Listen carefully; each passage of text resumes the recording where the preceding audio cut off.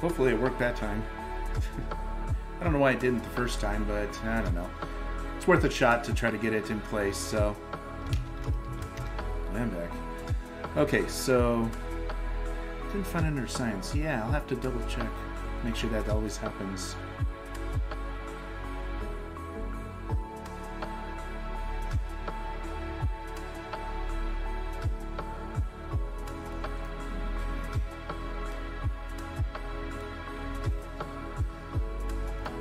Okay, well, let's see what else I got here. Oh. Okay, what am I doing? Okay, so let's see. What I want to do is I want to take the cursor, I want to make it the pointer, and see if that picks it up. Because if there is pickable, I should be able to change the cursor to pointer while it's over them. Let me find out if that helped anything.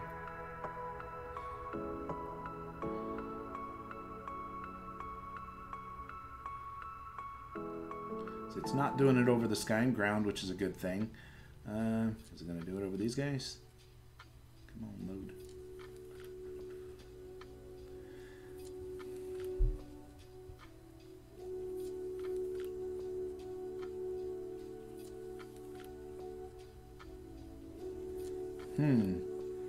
It is not. It's like catching little spots of them, but it's not catching them. It's really weird. Is there anything interfering with touching them? Okay, here's, well, the other possibility of this thing is when I pick mouse over mold, I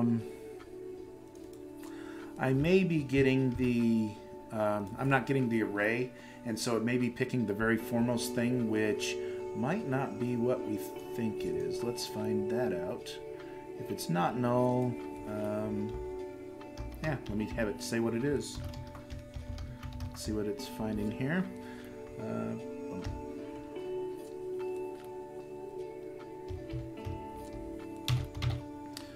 Good way to double check.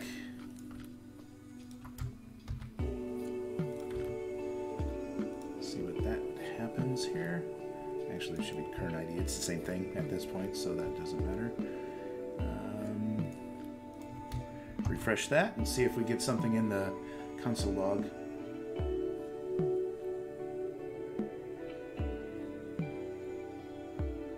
Be nice to know if it's mousing over. See, ID is blank. That's all fine. It's not finding anything yet. Let's see if I can go over this guy.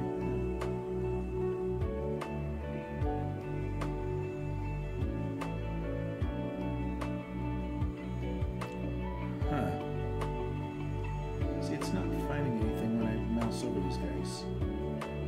This one has something there. ID's blank though.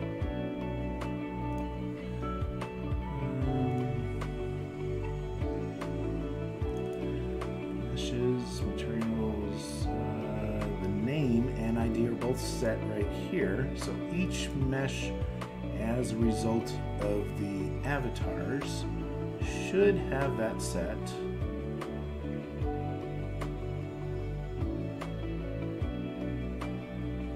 Each one of the meshes, they get an ID right here,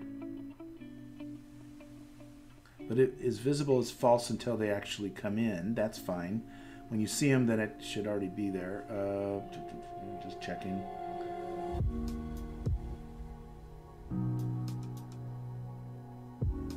Huh. I'm not sure why it's not finding these meshes as a whole. Because see, what I'm getting is, like, I do have in each one of them, there's a space. Why is that the only thing that has something? This right here catches something, but I don't know what it is. But yet, if I go to here, go to my admin, yeah, just doing a little troubleshooting. Trying to figure out why that's happening in that area.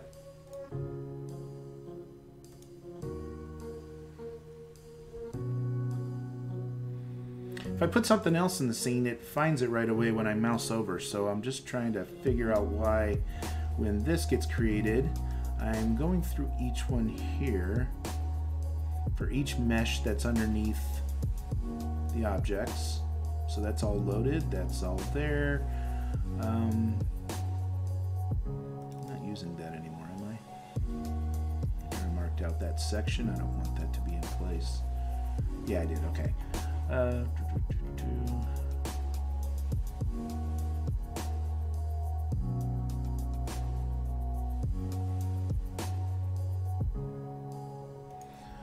So just to do it, this will be a lot of items, but I want to see the names get set. I'll just tell it to do the ID.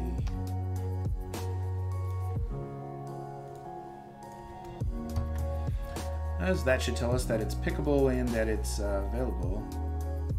And let's see, here they come, all the beta joints of the outside guys. And then something for each one of the avatars, which is what I expected. Body, hair, tops, bottoms, shoes.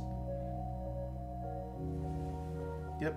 So it is creating the name on each one of those parts. Then why, when I set this,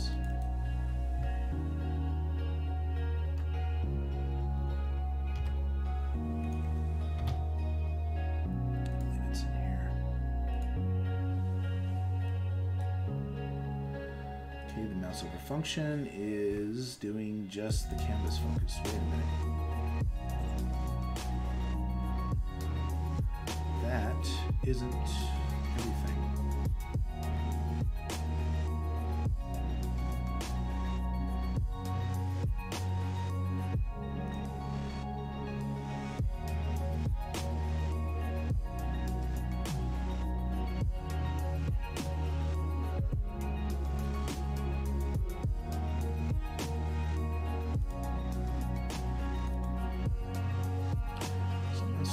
When does that get called? Double check.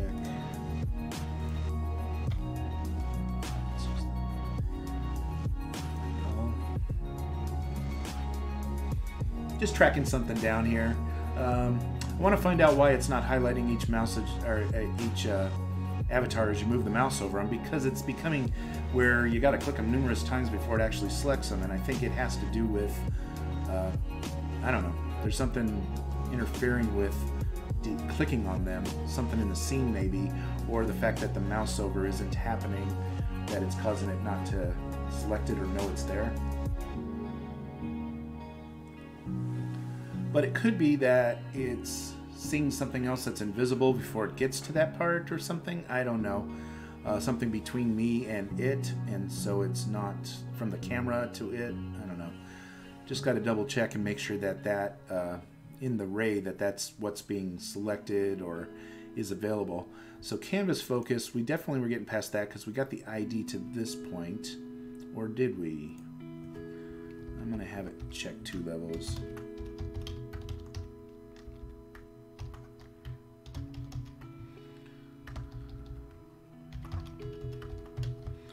Mouse over, and then if it has an ID that it mouses over, it'll tell us what it is. Okay, so that's the admin part. That is okay. Pointer over trigger. See, we're telling it mouse over mode on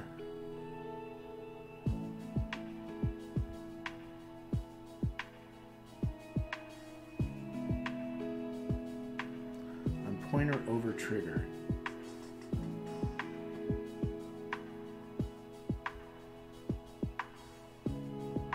We should be getting mouse overs on everything, then we just decide what we want to use it for.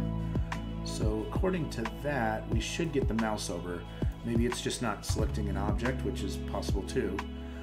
Based on where the mouse is though, I can do a ray through the pointer and actually detect what gets clicked so that we can find, oh, I should have turned that one off. I don't need to see each one of those every time now.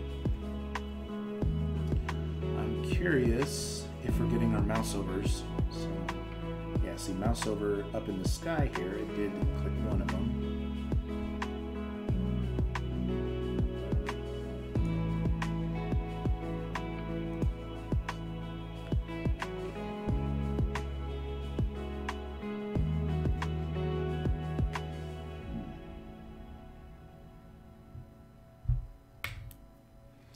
Okay, with them there, let's see. Okay, so I am getting the mouse over there. But see, it isn't when I hit the head even.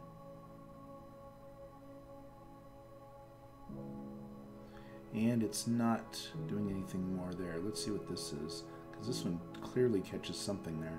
But see, these aren't. Gosh, it's so flaky of when it's going to actually click on that or not. Maybe it didn't like the fact that I'm telling it to be invisible at start and then I tell it to show up later.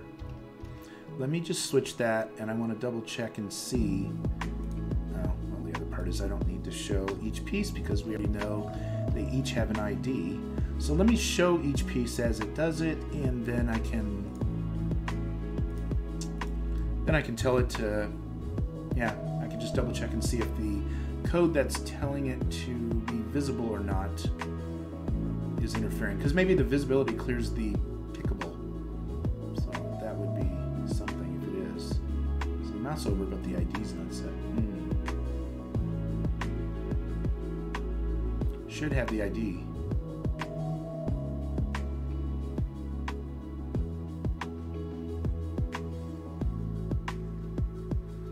All these movements should be triggering every single thing I move over. Seems like it's catching, I don't know what it's catching, but it's not catching the avatars. Okay, so it had nothing to do with what's visible at the time.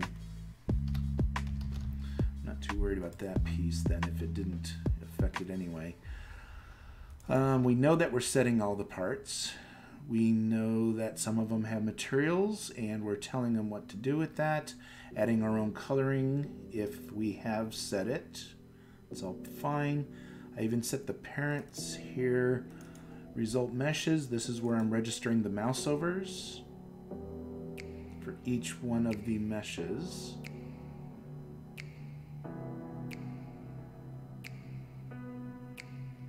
The other possibility is it could be happening.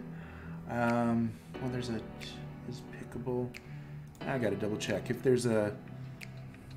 I know there's a collision check, and there's an is pickable selection on when you create an avatar. So let me get Blender out here and let's find out if there's an issue on that side of it, because whatever reason these objects aren't being selectable, that's a bigger problem.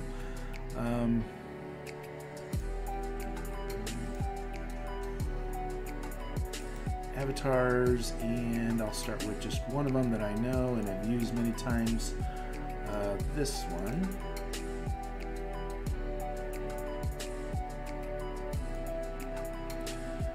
Okay, the settings for that are in here somewhere. Let's see, it's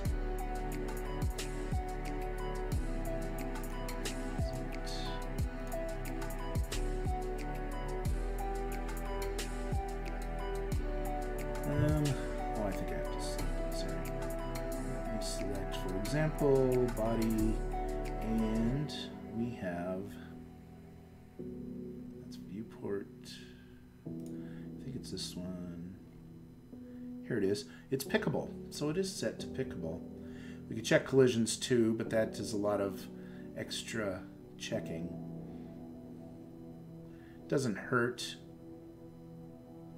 Well, I wouldn't let it run into anything, but the other part is I'm putting some boxes inside of them that are used for designing where they're at. I'll worry about that later on. But it is set to pickable, see, and I think we have it for each. Even the eyes are pickable. Hair, hats, shoes, okay. Yeah, see, it's set to pickable. That's what I thought. So that should automatically be brought into here and allowed to be pickable, and then the fact that I set it once again and reminded it that it's pickable is right here. So each mesh is pickable according to this. They each have a name. I'm registering the mouse over. I wonder if this is something else that can happen. Sometimes when this shows up, it's not actually visible on the screen yet, even though it says it's going through each one of these. Well, I know I can go back to true on this, but even then, let me take this line and register the mouse over much later in the process here, so that we're still in that same loop, same degree of depth, but it loads the animations first. That'll give it just a little bit more time. And I wonder if that has any effect on it. I think it's a timing issue more than anything because the settings are all correct. But I should be getting mouse overs, and it should know which piece it is when I select it. If I can't do a mouse over, how do I expect to do a click on it, right?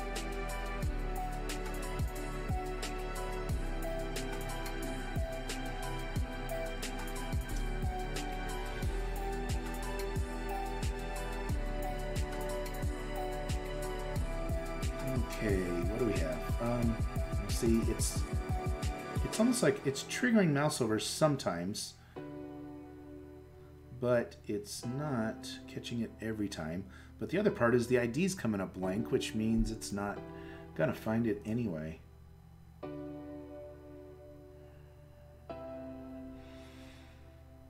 I could put an invisible box around each one of them and tell it when it picks the box, it picks the object. That would be about as extreme double check as I could possibly get with this scene. But then, of course, I don't want to deal with that on everything. I just want it to be for when you pick these. I'm not sure why it's doing this.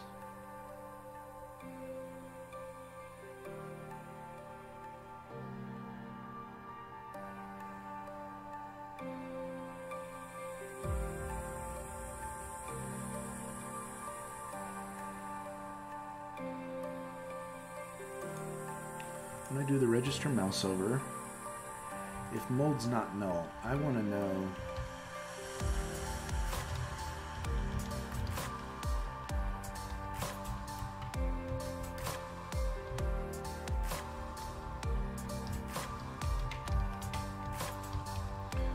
and by the way, the mold is basically the mesh with the full wrapper of everything else that I'm adding to it.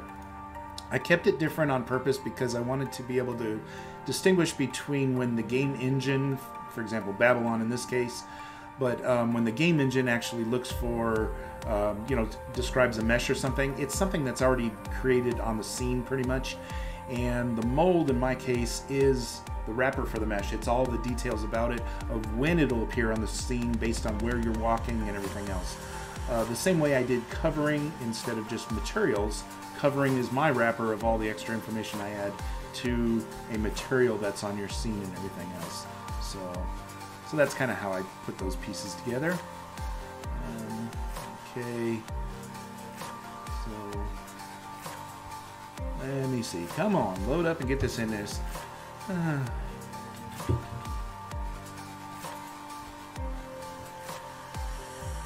Okay, it's not null. That's a good sign. I should say have it tell me the ID of it so that I know each one of those pieces got added with their ID, because that would make a difference too. But see, my ID's coming up blank. I still don't understand why the ID's coming up blank. When I do this right here, this last ID, mouse on, oh, I'm setting this one. Let me find out. This is what I should have been checking here. Let me find out if that's catching each one of these when they happen. Because this never got set to that when it's under the pointer. I need to double check when that is, because that's a mouse over event. I'll double check when I'm setting that and see if it's kind of like that one. The current ID is the one that I am purposely ignoring for certain other things, so I'm only getting the active elements and stuff, so maybe that's where my issue was. Let me refresh that and try that one more time. Oh, mold not null. I should have added something there too. Let's find out. Mold not null equals mold. Should be mold name. Let's go ID. Mold ID. By the way, name and ID, they tend to use it as the exact same thing in here, so I set them both and use them both. They have one time where you say get mesh by ID, but then there's other times where it's looking for the name, so I just got used to setting them both. Okay, so it's setting each individual part. We're getting them by name. That's good. So I don't need to check that next time. They are getting past that step, which means we're registering the different items in the Action Manager. Okay, and then after that, when I move over one of these, no, see, it's not. Okay, off his surface, but yet it's like I can go over him, and it's not there until it is. It's funny, it's catching it around here, around mid-center and stuff, but it's not catching it near the top of the person, like on their head. It's not even detecting that they're over the head. It's kind of strange.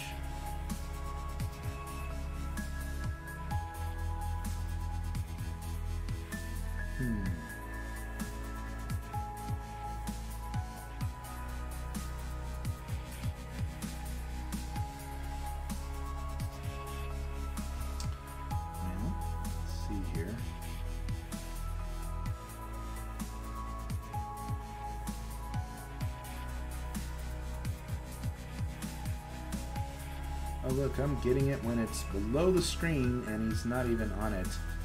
It's misaligned.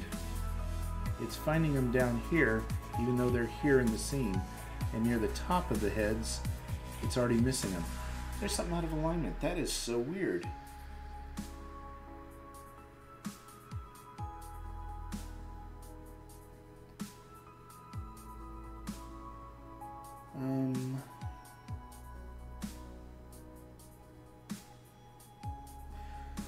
Usually if I move an object, even if it's animated, moves around the screen, the reference to that person moves with them. See, I'm getting, like right here, I'm finding the, well, let's pick somebody that has, okay, about, when I go down, I'm getting the hair right here, I'm getting the body, tops,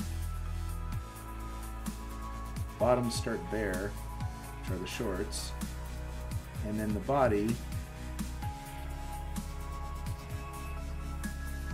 and shoes way down here. Okay, so it's out of phase. It's out of phase from, what is it? Camera view. Oh, I think I'm onto something.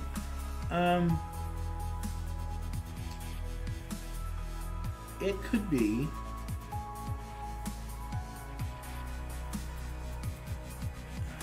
well, the active camera. See, there's an active camera, which is what we're looking through. Then there's multiple cameras because at any point in time you can actually switch which camera view you're looking at. So like a scene camera, or there's a first-person camera, which we don't have an avatar selected yet, so we won't do that one. But we have the follow camera. We also have a self camera, which looks back at ourselves. This particular one, I'm using the follow camera, but the actual, I'm wondering if the active canvas that we're pulling these meshes from is not in correlation with the camera we switched to. That would explain why the mouse overs are phased out of place, because another camera view sees them perfectly in line with that camera. And so we're using that as the active canvas to select from, but we're not using, see, because now even farther back, look how I can grab his hat. Wow, it refreshed when I did that. When I switched to the follow camera, it switched it. So, and notice how it's farther back from here.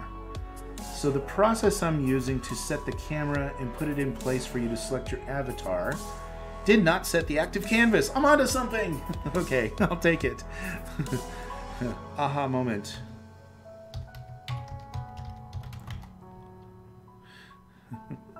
Okay, I'll take it.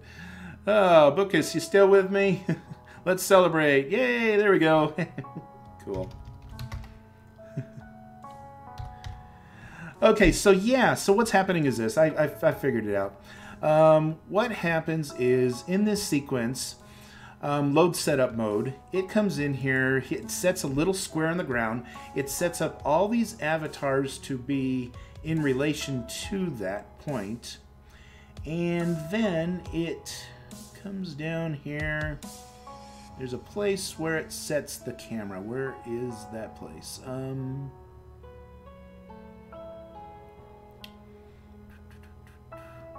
One of these places I set the camera. I gotta double check. Okay, I'm not setting the camera here. This is if you're... See, look here. I've got if you're not logged in, it basically sets up two characters, which are the two robotic-looking ones. If you are logged in, then it automatically sets up all these various avatars, the 10 different ones for you to choose from. Let's see. Now we have... Okay, so I didn't set the camera yet, which means... Here it is. Set camera on avatar. That's the function I'm looking for. No, that's the wrong one. Where am I setting my camera? Maybe that's my issue, is I didn't set my camera. Should be when I call this, so let's find out where I'm calling this code. It's got to be one of the places where I call this and I tell it to load the setup mode, because when it puts all that stuff on it, it's also setting the camera. So it must be the step that leads to this that does it.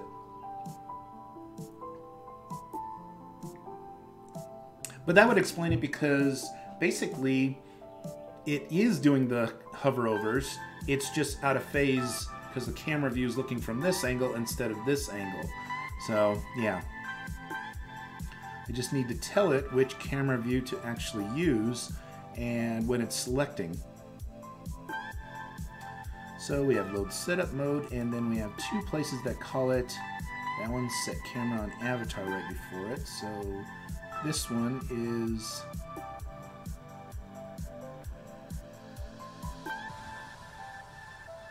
open change avatar. I'm not setting the camera mode. Where am I doing it? Set camera on avatar is basically doing the self view, because it's after you select your avatar that you can set your colors and different things like that. So this one is loading the setup mode, but change avatar. And that should be called from the code.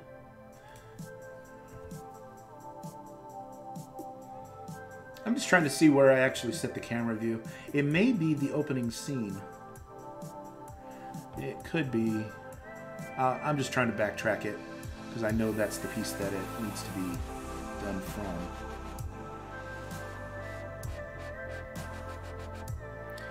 Finishes a little search.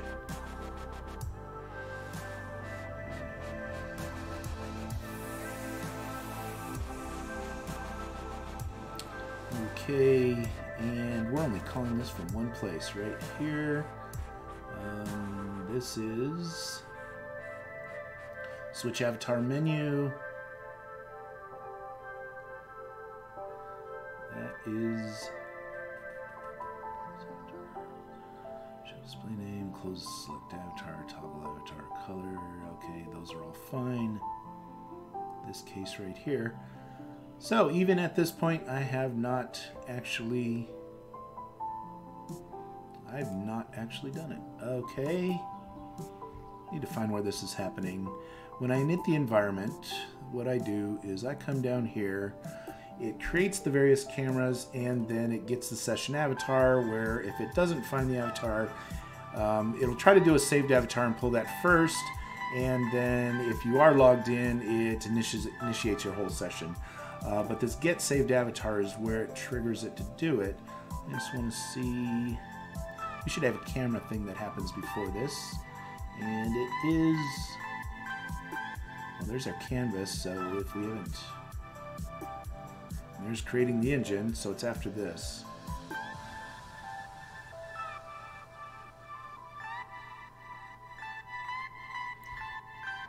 Get saved avatar.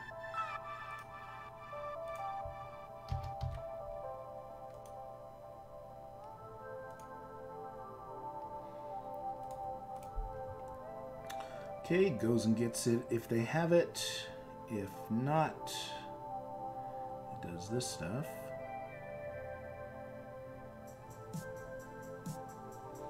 Set avatar on camera on avatar.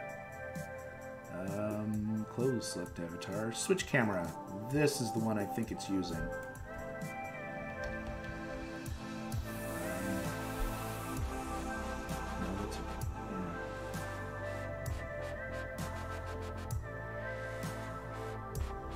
I know it runs this process, and I know it's not finding my avatar because we haven't set one yet. Avatar's not no. If avatar equals that, set camera on and load setup mode. It's okay. Let's try to set camera on avatar. That shouldn't have been that, but.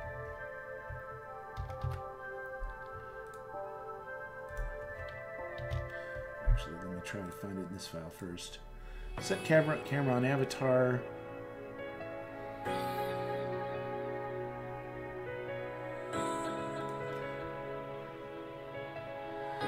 Hey, Mr. Waffles. How you doing, Mr. Waffles? Let's see. You know I'm here. If you see the stream, won't load.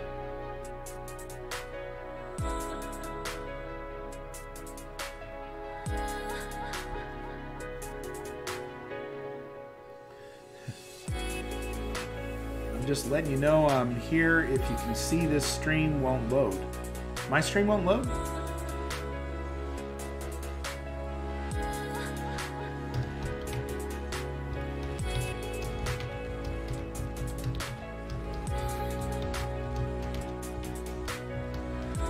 Yeah, so when I first started my stream, for whatever reason, it didn't put me in the science category, and it didn't, you know, do my tags and stuff, so tried it again to start the stream again just so we could see if that happens. And yeah, Lucas was helping me there. Oh, the cafe internet, gotcha. Gabs hacked me. Yeah, right. Well, I'd rather somebody like that tell me that it can be hacked than to somebody else that I don't know. Or don't know of, sorry. But yeah, you're right, totally right.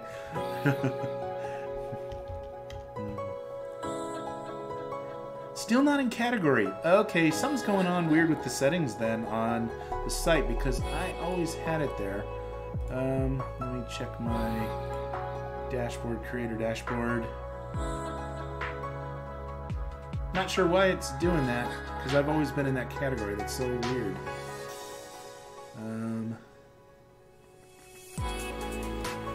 Stream info.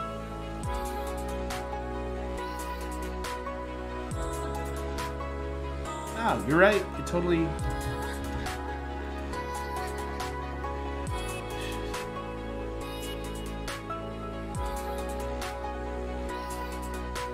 Okay. Yeah, I don't even know when it dropped that, but yeah, I guess it was on the settings in directly in here. Okay, so now I'm in that category. So weird. So strange. Shouldn't have been an issue, but I don't know.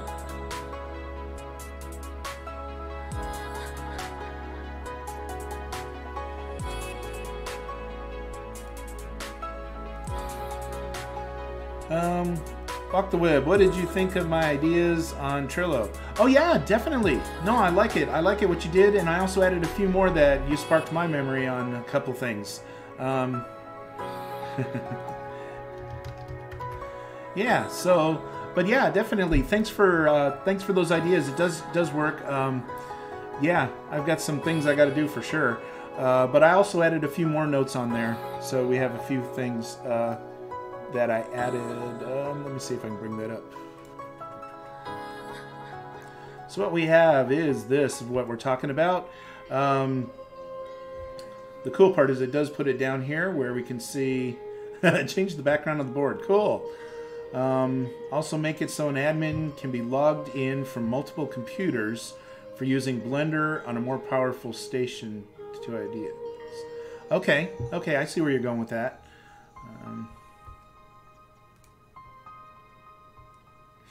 Okay, and also, let's see, some of the things, yeah, I've been typing in here too, but yeah, spawn areas.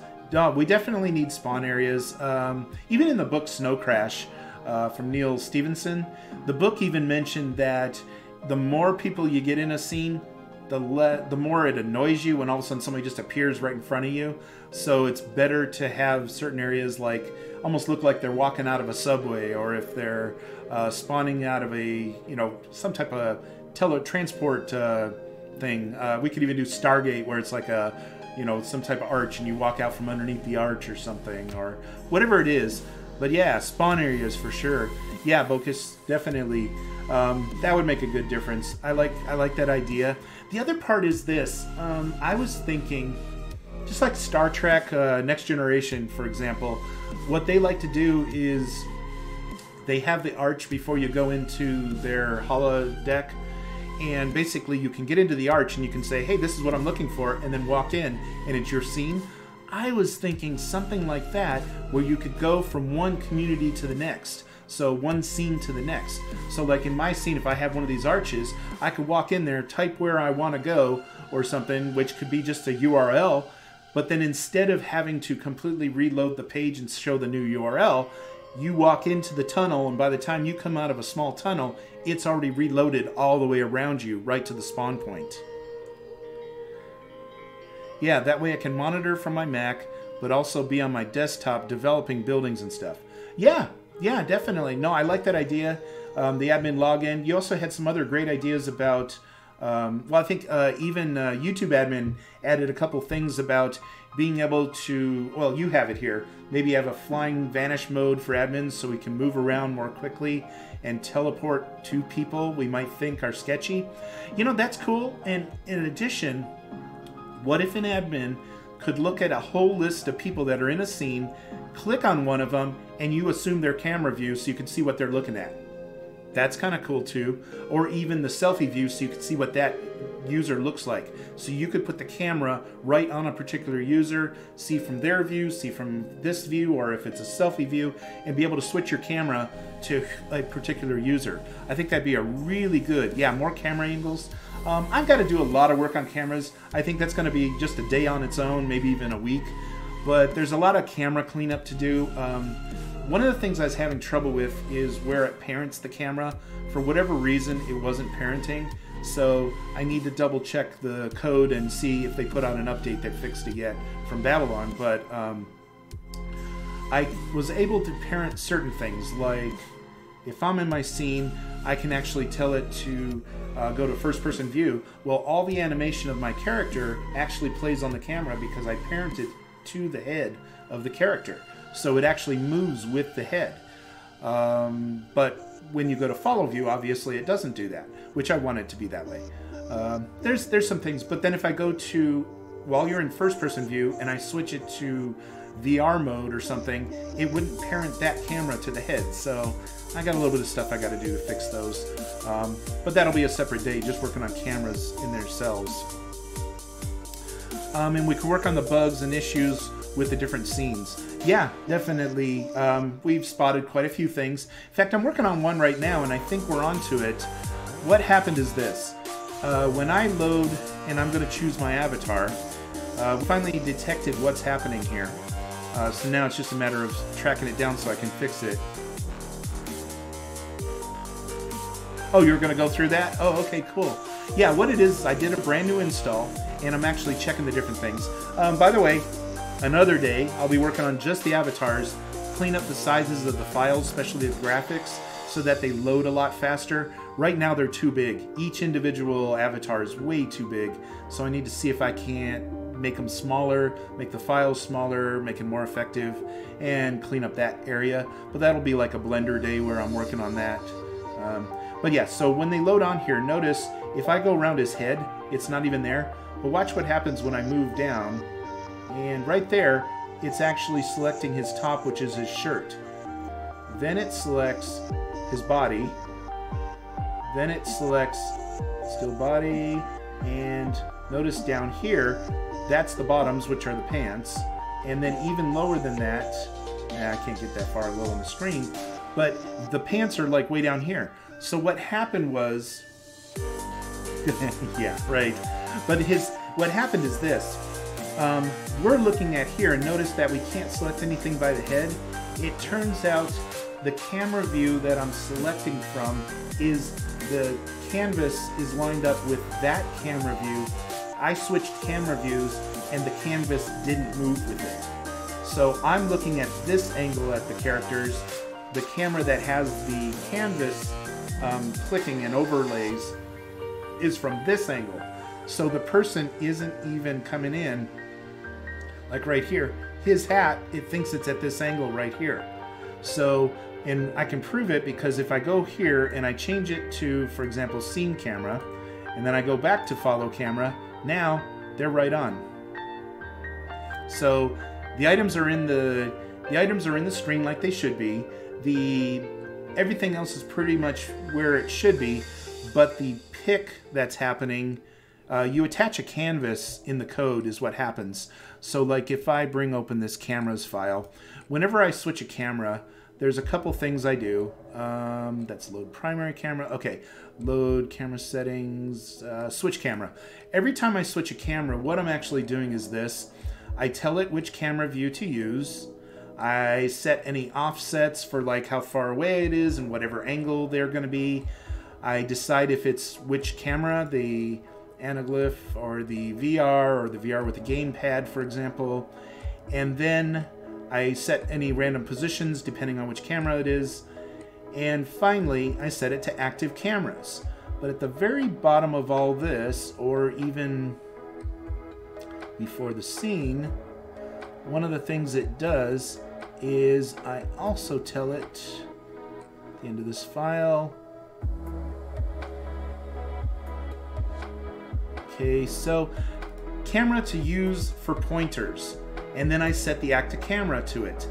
What's happening is the pointers are lined up on a different camera, so that's why we're getting them on the wrong angle. So what I'm looking for is where to set this, where is it setting my camera, and then basically to tell it to be the active camera for the pointers so that they line with what you're seeing. So that's what happened. Okay, so let's see. Okay, Waffles, also, will there be a way you can test stuff, because admin was asking if he could join my screen, but I don't want other admins in my screen messing stuff up, you know. They can join your scene, the ones that you've published, but and they can on their computer be in admin mode, and if you gave them admin mode on your scene, they can log in, they can go to your scene, and they can be in the same scene you are. So they can join you in a scene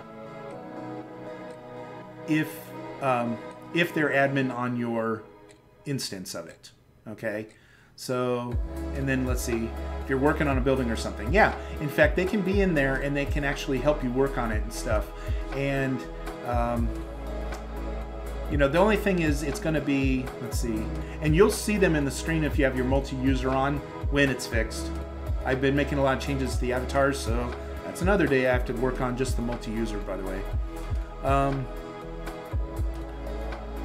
Yeah, we can work on stuff when you're home too. We'll jump in together and I'll be working on things. But right now I'm just cleaning up this part here so that you can select your avatar and you can get, you know, get into the scenes and the install works better. Then I'm going to post that back out to the changes out to GitHub, and I will also update your instance so that you get the latest greatest and this part's fixed for you. Yeah, we can go over all the Blender stuff too. Yeah, no problem. Definitely. That's really cool. Yeah, no, cool. I definitely like the bug reports. I like putting them onto the page where you were doing this. We can put them in the Trello page. That's a great place to... Trello, if I say it right. Yeah, we can put them in here so that we mark the different bug things that need to be done. I did find a couple things, like we want to make sure we avoid brute force attacks on logins. So I need to do something that counts the number of attempts and locks you out for a period of time. If you have tried too many attempts in a row, that'll pretty much stop brute force attacks, or at least slow them down to a real crawl. So yeah, so there's some stuff like that I definitely need. So I added that on here. Also, just to put the note, we need to make sure that we have the default really high graphic scenes ready to go. We need 3D scenes, we need 3D buildings, and some 3D things, and even some 3D stores ready to go, so that people can go in there and say, I want a 3D store, click, click, and here's their 3D store. So that kind of stuff we need to have in place. I need to replace these. When you do the install, they're really old samples that I created, and I did it with the older technology before I even updated and were able to use things from Blender. So the more I do that, the more we need to add those pieces in there. So yeah, we've got a lot of things we've added onto here. I need to make it where you can sit down, and then when you move your keys and stuff, you can like rotate in your chair, or you can step up and stand up out of your chair, or sit down, you know, whatever you need to do. I need to be able to do things like that. There's a bunch of pieces that I want to put in place. So we'll keep on working on those different things, but we can always add them onto the site here. If other people have ideas, you can tell one of us, or if you have access here. I'm sure, yeah, I'm sure Bookus probably has access to all this stuff here, and that's good if he does, of course. I just removed the other guys from the Trello board. I hope you don't mind, because they weren't very active much. Okay, no worries. We can add people that are going to be active. They can also tell us what should be there. We can do whatever we need to, so I'm not worried. You know, if they're actively involved, then definitely they're actively involved. So I'm right there with you. Okay, and let's see, administration with owners and co-owners. Yes, in fact, you can create other users right now, even in the app. When you go to the admin, one of the things you have options for is users. And when you bring up your users, right now it's just me in this because I just created a new instance. But one of the things you can do is you can click add new, and when you type it in here, it gives you a sample of a password, but you can change it, do whatever you want with there. I should do a little button that shows and hides the password. Right now I'm not creating this user, so it doesn't matter, but yeah, we can also do it where it automatically emails the password to the user, so we can do some stuff on that. That only works if they set up a email server, you know, the settings for email server, which I'm starting to set up here. I didn't finish it. And it's work in progress, like most stuff on here. Okay, so, but that's the users section. Yeah, so you can go in here and create users, make them admin if you want them admin, or they can also have access to just a certain thing. Have a nice run. Get the business. I'll see you later. So, okay, yeah, no worries. Yeah, thanks for stopping by, Waffles. I'll catch you on your stream later on today and talk with you also in between. We'll catch up. I'm on Discord and everything, so yeah, we'll catch up. Okay, good deal. But yeah, so just so you know, we can add users, and we can also set them to just a particular community, a particular building, or a particular thing. So you can set your permissions as granular as you like. They don't all have to be like admin users type thing. You can actually set it where on this community, so-and-so is going to help me on my site, and you can add just their permissions to do just that. Nothing else, but then they would be able to do that community and add things to it and stuff. So we do have the granular positions above and beyond the users that you use in here and stuff.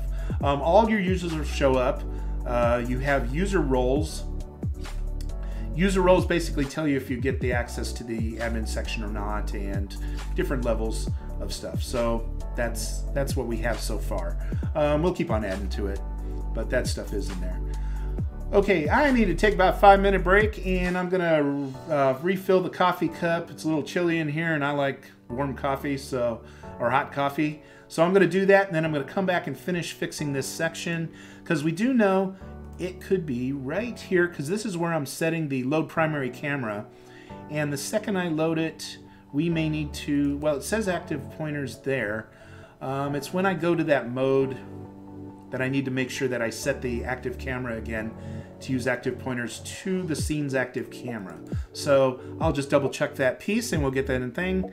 So need to eat? Yeah, okay, thanks, Bookus. And I will be right back. So how about a 5-minute break? 5-minute-ish, and I'll see you in a minute.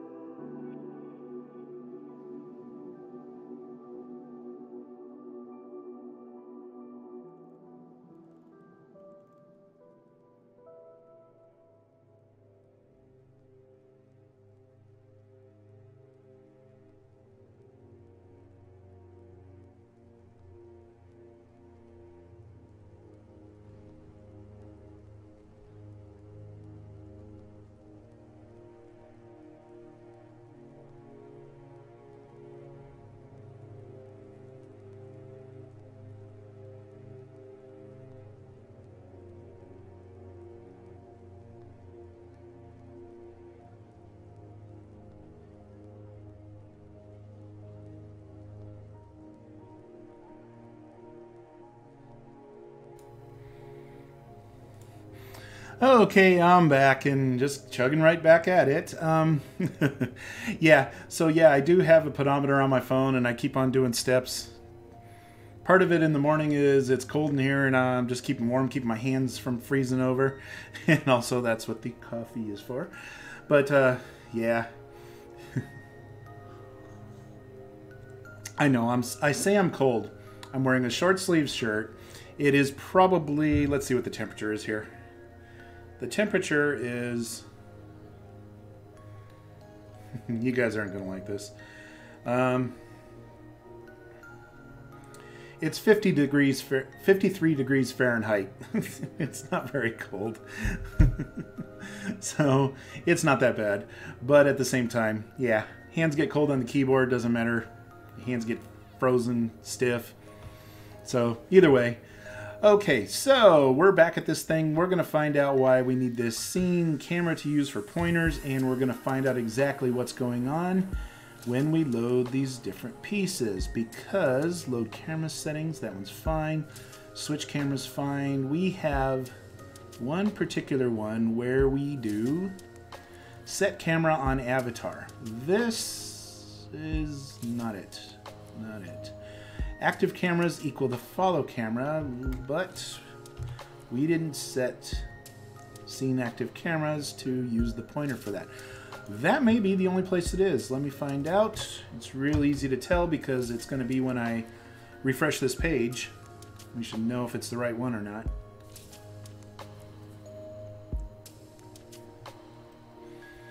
Okay, so we're loading them up and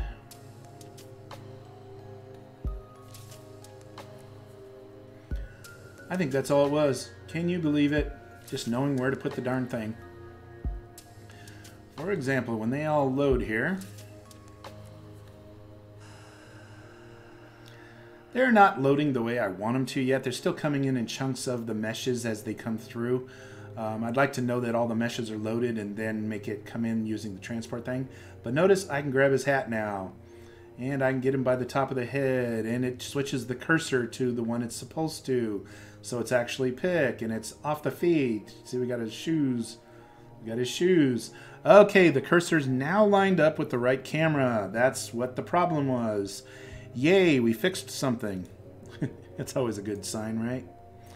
Okay, now that I've fixed something, let me clear out some of my telltales that were helping us troubleshoot it.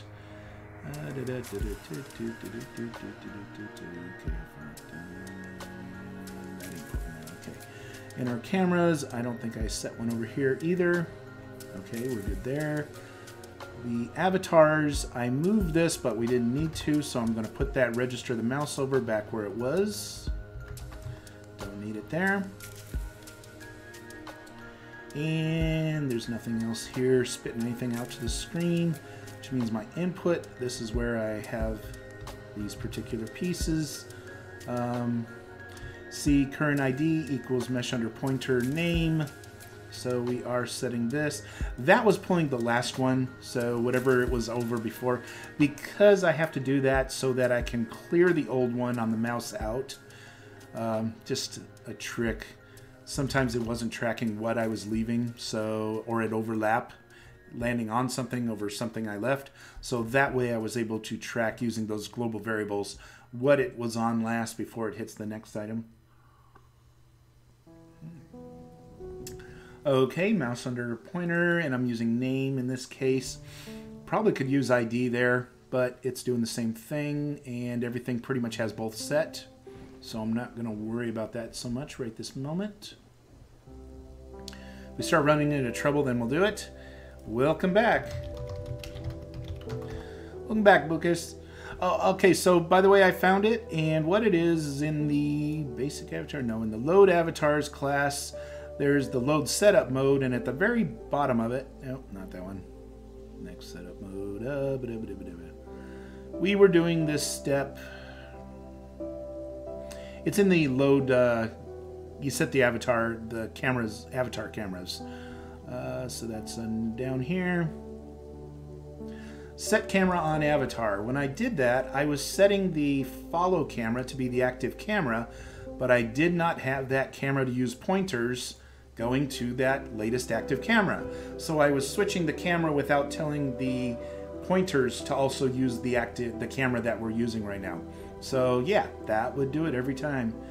Second I put it in place, now even if I get him by the head, see it's even by the hat, I can get shoes and it knows exactly where I am at all times. So definitely found it, and yay.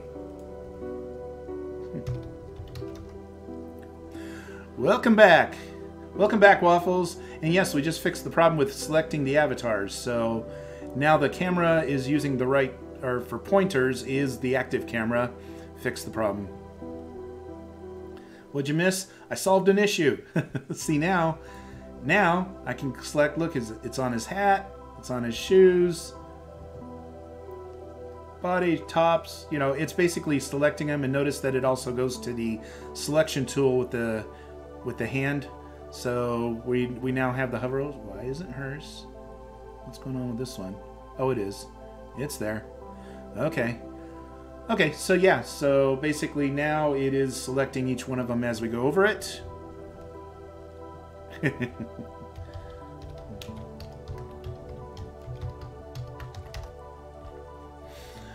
Okay, so that selection process is now better. I'm going to take out the code that was giving us all of our little feedback and making sure, knock that out of place because we don't need it here anymore. Okay, I don't think I left anything else up here. Okay, all my telltales. I can check for them later, but let's see if we got past that one. Switching cafes like socks. You got that right. And even if they had a good download speed, they definitely would never have a good upload speed, right? It's not like you could stream well from there or something. Okay, so now these guys, I can already tell because the cursor changes to the hand when I'm selecting over people. So, by the way, I keep picking this guy only because I've already worked on his graphics and he loads a little faster than some of the other ones. So I'll work on the graphics for the other characters and make sure that they're all just as fast. But that's why I keep picking him. And then when I select him, it should reload him as my character. I don't know what's taking a long time. There he is. But the camera view is wrong. So there's something wrong with the picking. I need to now tell it, when you do that, to switch to... Well, no, actually, when you switch to colors or something, or animations, that's when it switches. Okay, so you've got your character and you can walk around in the scenes. Everything's good to go. So that works to that degree. Then you can come in here. You can change your display name because you're logged in. You can also change your colors. You can either select it here, like for example the pants color, or if you click it here, it'll do the same thing. So you can pick it here or here and it'll automatically select it. And notice it looks like our selection tool is in place here, so whatever reason that other one wasn't, we now have it in place. Let's see. This internet cafe opens 24/7. It is worse than Starbucks. Oh. Come on, you need a good cup of coffee and you need good internet. Those are the two things that go good together, right? Starbucks Wi-Fi is actually good in my country, but if you stay too long, they'll turn off the Wi-Fi. Oh, really? You're being a Wi-Fi hog, huh? Is that what they're saying? Cannot set property class name of null. That's interesting. When did that happen? When I clicked here? Okay. So when I click here, yeah, either one, it's catching on both. I'll fix that error. We'll go in there. What was that admin thing you were talking about, like the permissions last time before I left? Okay, what happens is this. In the admin menu, we have users, and you can actually add new users to be admin on your site. They can help you work on sites and everything else.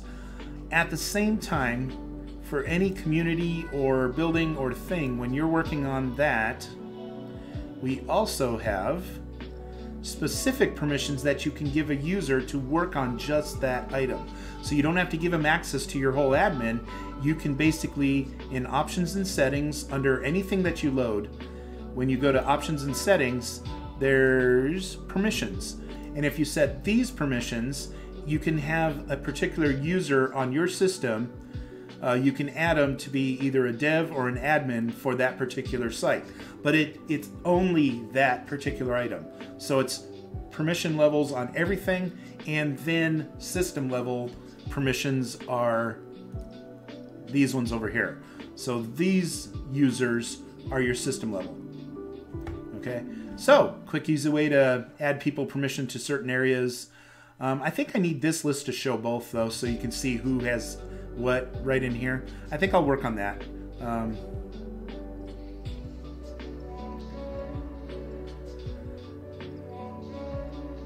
So that's the permissions thing, yeah. So this page, I think we can improve this one.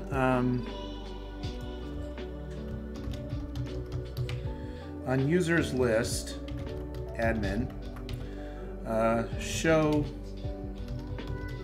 permissions to each 3D object, which means communities, buildings, and things. So it would be able to quick list showing you where they are instead of having to hunt and decide, instead of having to go open the item and then see the permissions on each level, we'll just show them all here so that they can be set. The other part is when you add new, I should be able to, well, I gotta hide that I gotta hide the password, and then have a button to show it if we need to. The other part would be, it would be good if we could set which item here, maybe from a drop down, if it's a particular commit. Getting bufferings like every 5 seconds? Oh, man. That's rough. That is torture. No, I get it. I wouldn't put up with that either. I'm with you. I totally agree. But thanks for stopping by. I appreciate it. Of course. Of course. You tried. You tried. Hey, it's all effort in my opinion. It's all good. It's all good. So no worries there. We'll take care of it. Okay, so when you're editing your user, though, let's go back to that. Anytime you want, you can go back to edit my avatar. And like in this case, the colors. And when you click on something, then it'll automatically show it. It's showing an error here, so I'm going to find out what's going on with that. Or at least suppress the error if it's not affecting anything. That would be in the common code or no, load avatar site. It'd be in here. And that's where it is. Let's see, what is it doing? It gets the avatar part, class name of the piece.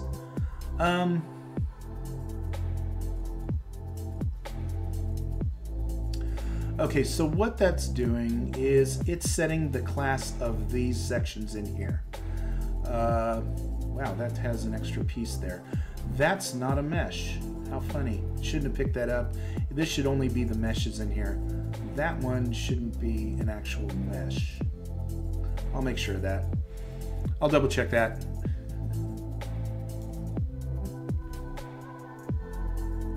Okay, so what I can do is class name of null.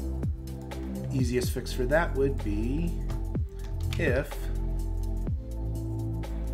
this is not equal null.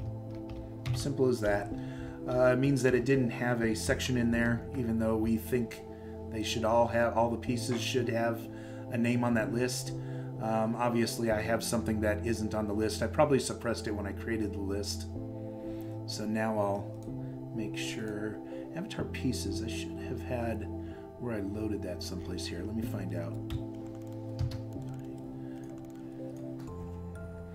Probably worded it the same way if I'm consistent enough.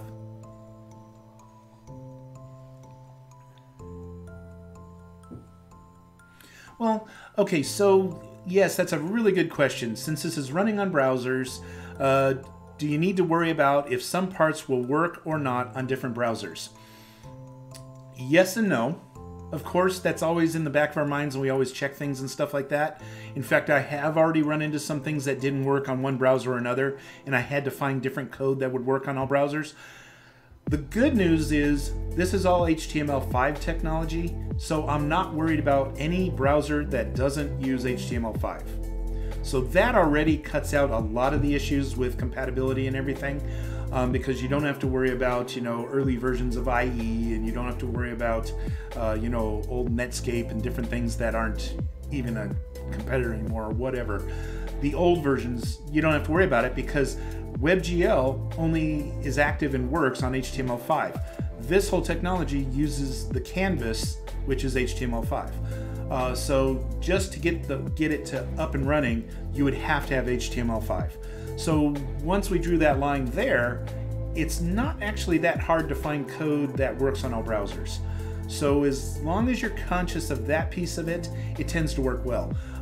There are certain commands I've avoided, or I've substituted certain JavaScript instead of other JavaScript because of, you know, different browsers. A good example, even when I put an image on a screen, if I want when you put your mouse over something to tell you a word, like an alt tag, like an image does, then I had to set the alt tag and the title tag because some browsers use title opposed to some using alt. So I've already accounted for some things like that in the stuff whenever you're working with things. So that's just kind of, you know, some of the pieces that I do. Let's see, we can change the colors. It'll automatically update the guy.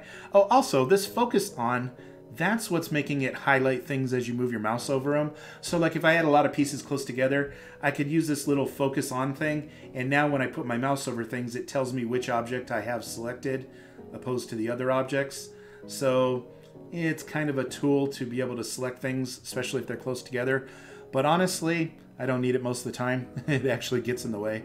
So I don't know where this is coming from. I'm getting this ghost image of this over here. That right there shouldn't be there. I need to figure out where that's coming from because I'm only drawing this one on the page, and then when I do this, it's doing some ghost thing over here. It should only have this one over here. In fact, it even has the same color setting. See, it's even tied to it. So it's almost like it's drawing it twice instead of once. So yeah, let me see what I can do about that. I think there's something weird going on where this is doing this ghost image. So another thing to track down. We've already fixed this one. I think I can refresh the page and do that. Let's see. Okay, so other camera view. I'm just blind guessing. Yeah, we have different camera views. There's a couple things I have in place. I need to work on cameras for a full day and just get it all worked out. But for example, I can switch the camera view for like first person, and it'll attach to his head.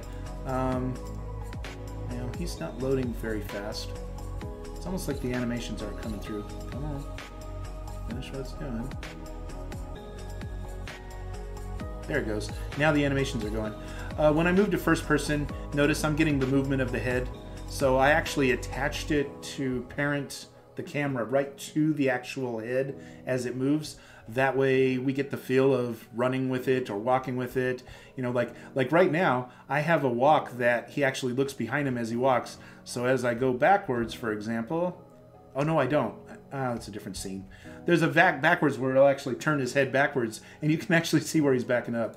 The other thing is we have the follow camera. We have a scene camera, which just kind of backs up the follow camera so you can see more of the view. Oh, good. Yeah, the physics. It took a while to get that to do it, and I'm still working on some things, but that's kind of where I'm heading. It'll also do VR just by clicking on it, and it has one that's VR with the gamepad. The other thing is VR camera. For example, Oculus. What it has is this. It actually designed different cameras, and it gives you the definitions for a bunch of them, where you can fine-tune them and create your own cameras that are for a particular VR headset, or they have certain ones that are already set up like this, where we have Vive, Oculus, Windows, Gear VR, Daydream, and Generic. We can have those as drop-downs in the menu. So I can have them already set up, and then in the scene, all you have to do is choose them from the menu, and you'll automatically use that particular setup. So they're already defined, it already knows the joysticks, it already has the controllers, it already has all the pieces that work with it, and all we have to do is select it. So those are things I'm going to be adding when I work on the cameras. The other part is this. Let me jump back to 2D view for a minute. If I go to, for example, first person, and then I try to do it, it wasn't parenting to the head like my first person camera was. So right now I just disabled it, but I need to fix those kind of things. The only one that's really, you know, the follow camera goes to all the different views, like the 3D glasses, you know, the poor man's VR, right? So it will divide everything in the red, blue, and by distance and everything else.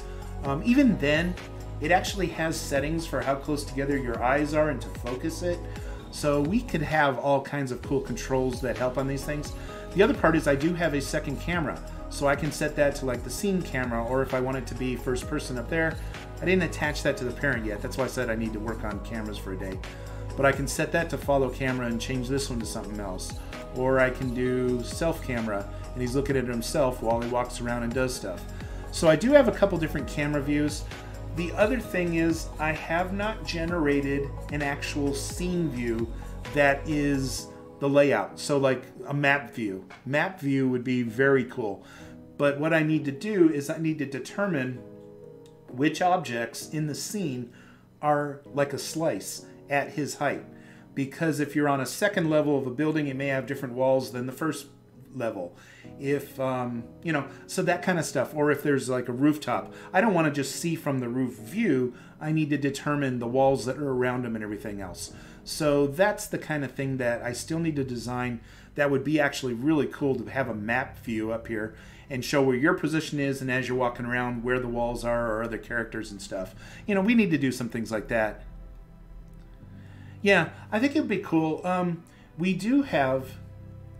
have some cool stuff. You can actually take a ray and split between things and find out everything at your level. So I could take a ray, I could spin it in a circle, for example, and check everything that it intersects with at my height. And then just put those things into the map view that are at my height. That kind of stuff can be done. So that would be a really cool way to determine all the walls that you need to show, or different objects that would be in the map view. I don't know. But there are some things we can do to slice it. There's some studying I can do to really make that great, but definitely, you know, because then once you get into map view, the other thing you could do is like fog of war. Hey, if you haven't explored over there, maybe it doesn't show it yet and you have to walk over there and uncover it. That kind of promotes people checking out the whole map, the whole city, or whatever it is that we're building. So fog of war would be a good idea too. Put that in there and make it where, you know, as you're walking around, it's uncovering in the map view the areas that you haven't seen. Yeah, exactly. We played enough games. We know how this should go. The idea is to figure out how to do it in this.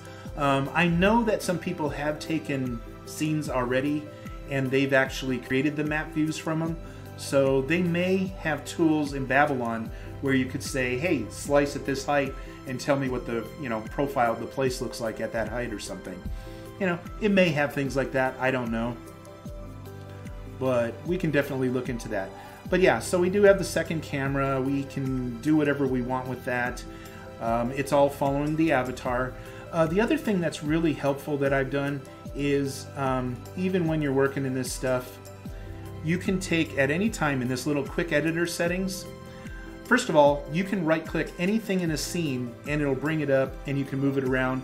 Like here, I can even take the scale of this building and shrink it or make it larger or whatever. So I can scale it in XYZ coordinates, all three directions. If you just hold down the mouse, it'll go in that direction. You can also use the bigger numbers to make it grow a lot faster, a lot quicker. You know, so we can create whatever we want. The other part is you can also rotate it. So if it's not exactly where you want it, you can rotate the building. You can rotate in all three axes. So some of it, of course, makes more sense than others. You know, so it will do whatever you want. What it is this. If you picture in every scene you go to, I created a 1 by 1 by 1 cube. And that is what I call the connecting grid. That is the reference point where everything else is aligned to it and scaled to it. So on the scene, I put it on that connecting grid, and then I scale like my terrain. I'll scale it to that connecting grid. Then when I say I want to put a building right here, I put a connecting grid there. It's almost like dropping a pin on the scene. That's a 1 by 1 by 1 cube where it's going to build that building. Then I can scale, I parent everything in that building on that cube. What happens is, as I take that cube and scale, rotate it, or position it, it moves this whole building. So in this case, this building is sitting on a 1 by 1 by 1 cube, which by the way is decided right here. And as I change this, I'm changing the 1 by 1 by 1 cube, and since that's parented to it, every part of it scales with it.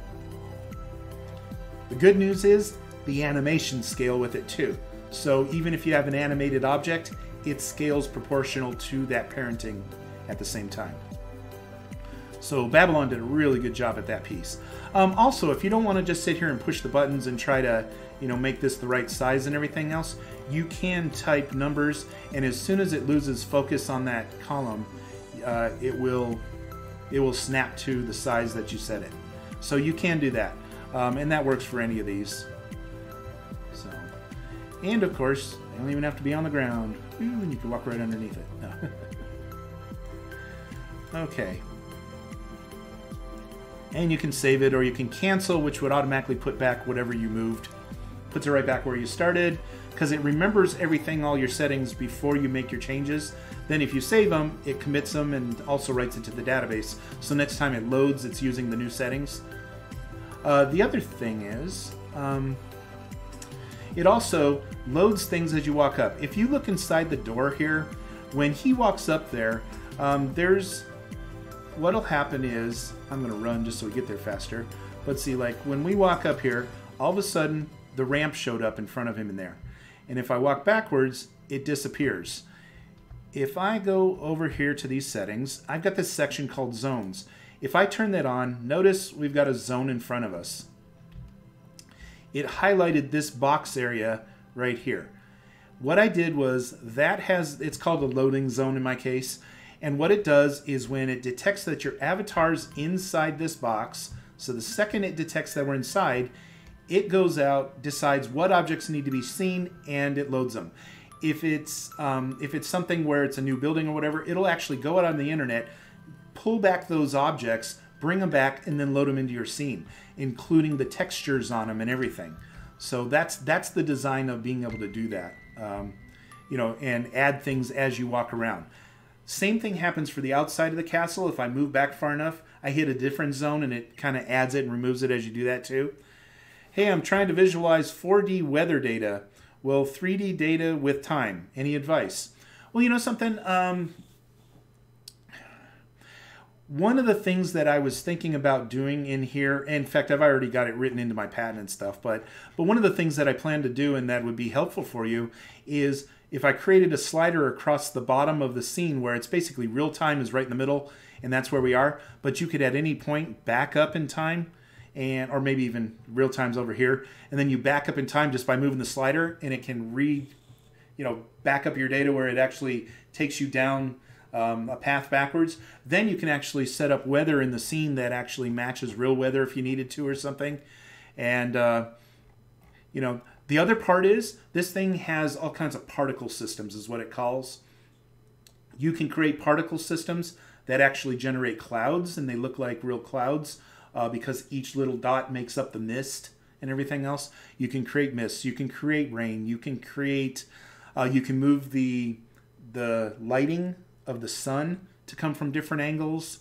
There's all kinds of stuff we can get to in this. I'm not quite there yet to be able to do to the extreme you're talking about, but it definitely would be able to simulate and create things. If you wanted to, you could build yourself like LA, a city, have the skyline there and everything else, and then show the weather come over the top of it. It would be able to do that. It's already capable of doing the different individual pieces. We just have to add some code to actually add the weather.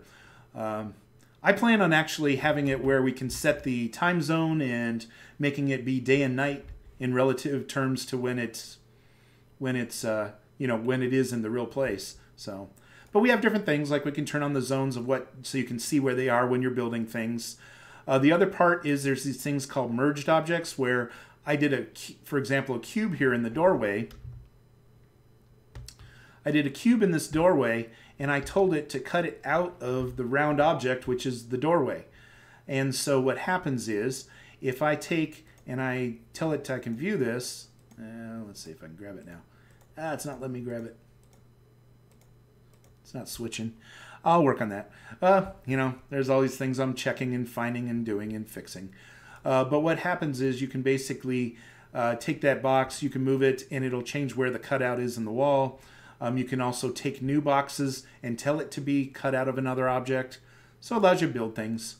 But that's the merged objects. Focus is when you want to be able to see which thing you're highlighting, so you can move your mouse around on different objects and edit them. And then the avatar camera, this is kind of cool. But when you're building things, let's say I'm building this building and I haven't put a doorway in yet, it's really cool because you can actually turn off or separate the camera from your avatar. He's wherever loads at that particular point in time, but now I can pass through walls, I can turn around, I can add things to it, I can build and everything else without having to be anchored to my actual avatar. And when you're done and you want to move around and check out something new, all you have to do is click the avatar camera back, and now you're back on your avatar and you're walking with your guy again. So has some cool features for being able to edit stuff. The other part is whenever you're editing something, let me back up off this path here. And let's say if I right click on the object, it selects it and it shows you these lines. Well, bigger objects, it's really great to see what you're selecting. It helps you line up. So like, for example, when it's off the ground and I want to see where it extends and it's going to hit the ground, it makes it really easy to see where that item is going to line up. So it's a useful tool in doing that kind of stuff. But at the same time, if it's a small object, sometimes these lines get in the way. All you have to do is click the lines on or off, and you could still be editing something without showing those lines in the way. So there's some tools like that, and I can say cancel, and it'll put it all back where it was. But yeah, that's the kind of stuff that's built into the system. You can add or at any building or community, or communities are the scenes. Buildings are, they don't even have to be a physical building. It could be just like an area where you play soccer. It could be a game. It could be anything you want to define an area. You call it a building just so that it's a modular section of the map.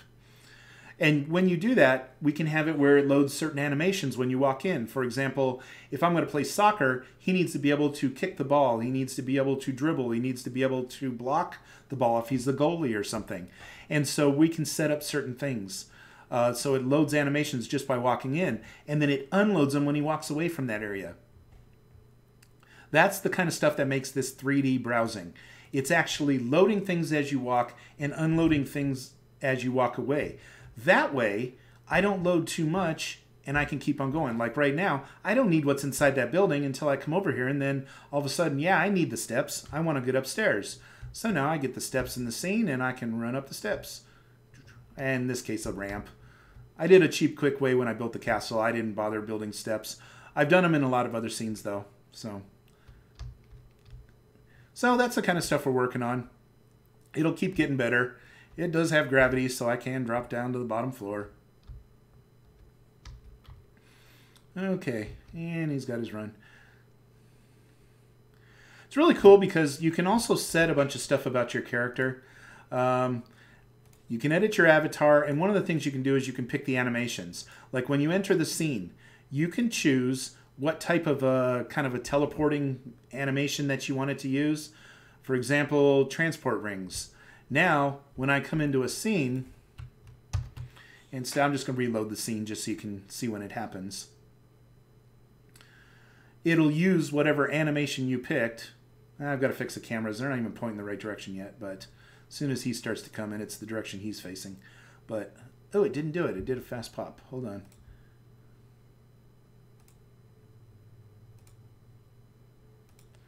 Why did it... Oh, it remembered it here. It didn't load it. Okay. Another thing to check out, I guess. Let me see if there's... Oh, there's the rings. it loaded there. Oh, I forgot. When we were working on that section, I told it to show visible. So it wasn't done loading, and it was still going to do the transport rings. It just didn't get to it yet. Okay, that's how he'll fade in when he comes into the scene. But in our code, when I bring up the basic avatar, I do not want him to show until he's supposed to show. So let's get... Right there is visible, should be false. Up until he's ready to be loaded, and then I use the system to bring him into the scene. Okay, so that'd do it. Okay, so that's the kind of stuff that we have there. But yeah, 4D weather data. The other part is you would probably be able to use like the admin mode. I know, to be able to step back and see the scene and see the weather coming over it and get a good bird's eye view. You can also move the cameras out of your way and stuff, but stuff like that might help on a weather view when you're looking at things. So yeah, it depends how far you want to take it and what you want to do with it. But the way we designed the codes, just so you know, if you're a programmer, is we have the base code. It allows you to do things. We're going to be able to fully do multi-users in these scenes. We're going to be able to combine them. You're going to be able to build a building on one server and then drop it into another scene on a different server, so it, you know, spans the internet and interconnects them. So things like that are going to work when I'm done here. But there's also a way to create plugins, so you can actually add your own code to do something in your scenes. And if the plugins are great, you can also put them out there so that others can use your plugin. Give them something for free, and then just like WordPress, you could even pay to unlock other features or, you know, things in the scenes. So if you wanted to work on something that did weather, for example, that would be a really cool plugin to add to these scenes. So, okay, so we have a bit of stuff here. You know, I keep on trying to fix things as we run into them and as we see them. There's always little pieces that I'm working on, so yeah, it's going to be a continuous piece, updating the sites and working on the little pieces. Just so you know, though, we do drop it out there on GitHub, so you can get the latest and greatest code at all times. It's right below the screen on the streaming here. There's a link to there. If I'm not streaming live, then you can always catch me on Discord. I'm on Discord pretty much all my waking moments. I have it on my cell phone too, so you can catch me there too. But yeah, how would you prevent other people inserting hacky plugins that might ruin servers or whatever? Okay, here's what we're going to do. Early stages, we're basically saying, hey, if you want to create plugins and check them out and do everything, then yeah, no problem, we'll do whatever. But at some point in time, when we create a plugin market and we start helping people find the plugins and stuff, then we're going to have a code review on the plugins. We'll check them out. We'll make sure they're not doing, like you say, hacky stuff and, you know, ruining servers or anything, especially because this is so intensive on client side. But then also it's a PHP site on the server. So we want to make sure that you're protected. So yeah, we will have a code review, and we'll actually basically like certify or whatever plugins that come from us. So at that point, when we're ready for that stage, that we have an actual market and we're promoting other people's plugins and helping you guys get them into other scenes, then when we do that, there'll be an agreement of you uploading your plugin to us. It'll go through a code review, and then they'll go out there, and you won't be able to make changes that haven't been glanced at, approved, or whatever. Or at least you have to be, you know, there's certain things. We'll do some type of checking on the person who's doing it too. But we'll have different permission levels, you know, on the market and stuff to be able to do that kind of stuff. Yeah, so that's... Hey, Waffles, how you doing? I guess you found another cafe and a better internet connection, right?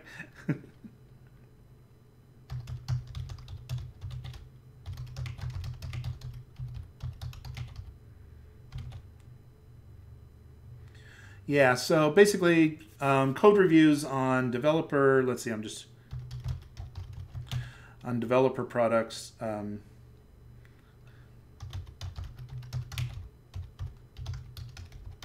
So yeah, then they can always trust us, and we'll be the ones that kind of make sure that everything works well with each other, because it's not just the hacks. We want to make sure that it's running efficient. So like if they do something that just barbarically ruins the cycles per second or something, we want to make sure that they're fine-tuning it, and we give them some help maybe where needed to make sure that it runs as efficient as it can in a scene. Because the last thing you need is something that kills your cycles per second, your frame rates and stuff. So we need to make sure that everybody's working on a good side of that, so that when you add it to a scene, it enhances the scene without killing the scene. So there'll be some things like that too. We'll have to take it from different perspectives of how we check things.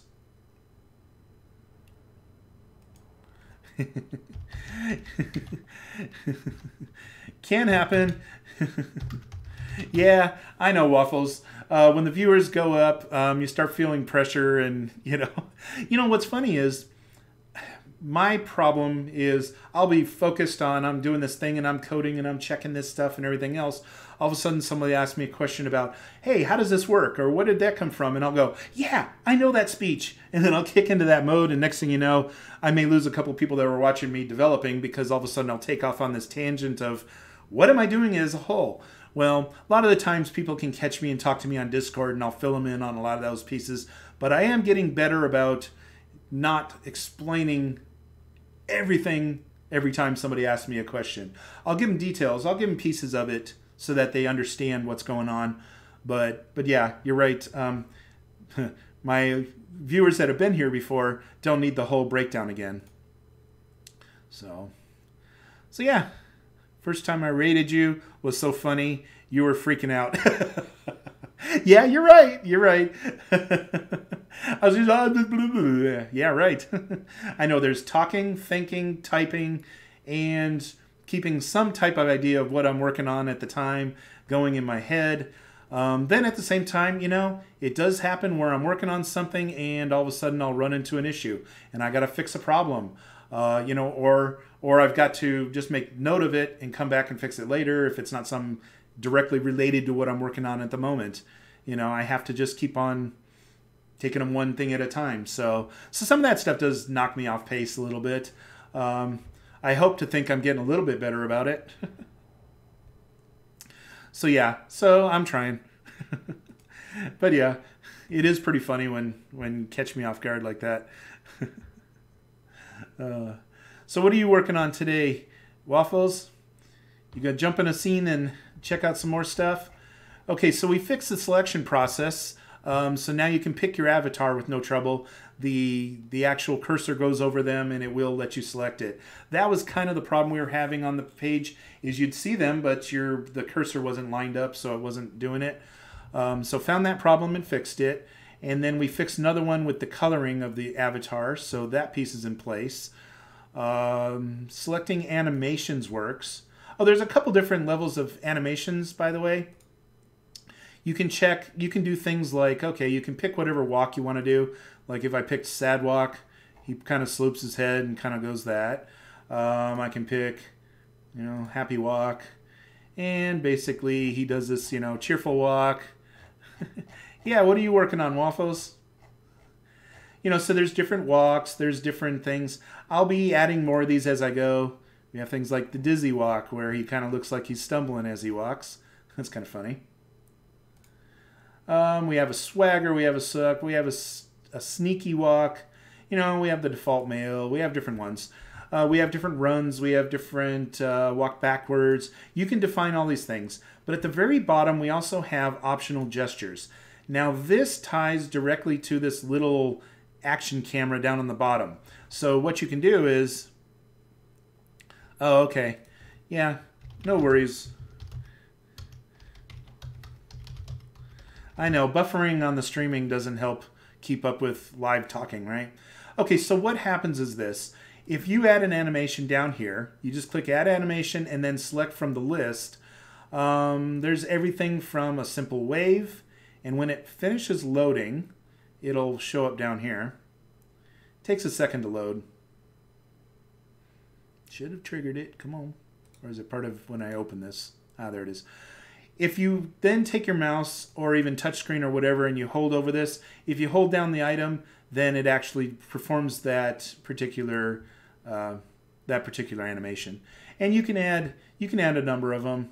We limited it for now, but we'll probably make it wide open. but it does have all kinds of it has all kinds of different things. I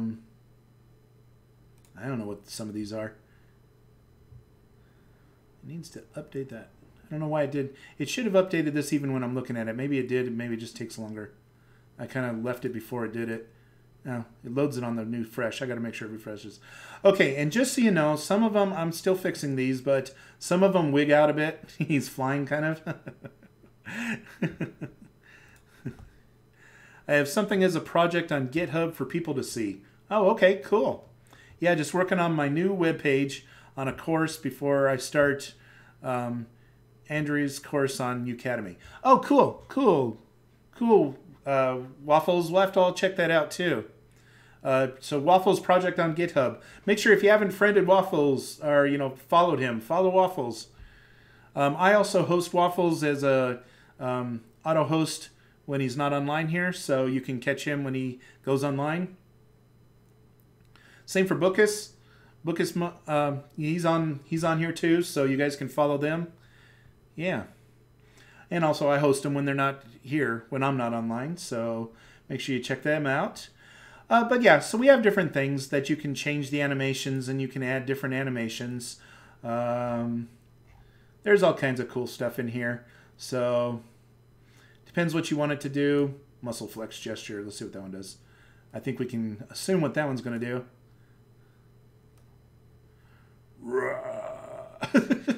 Okay, that would look better if it's looking at me. So let's go to the camera view. That is the self camera. Oops. I'm looking at the self through a wall. That doesn't help. Let me back up. I need to make it where it goes transparent when it does that. And I know some of them are bugging out the eyes when you move around. This is all stuff that we're aware of that we got to work on. There we go. Now I have the muscle. Okay, so we have different animations you can do, different camera views. We'll keep adding and perfecting these different areas as we go, but that's different pieces that we're working on. So what we've done is we fixed the install process. You can now select your avatar without any problem. And hey, Waffles, you just subscribed. You are too cool. Thank you, Waffles.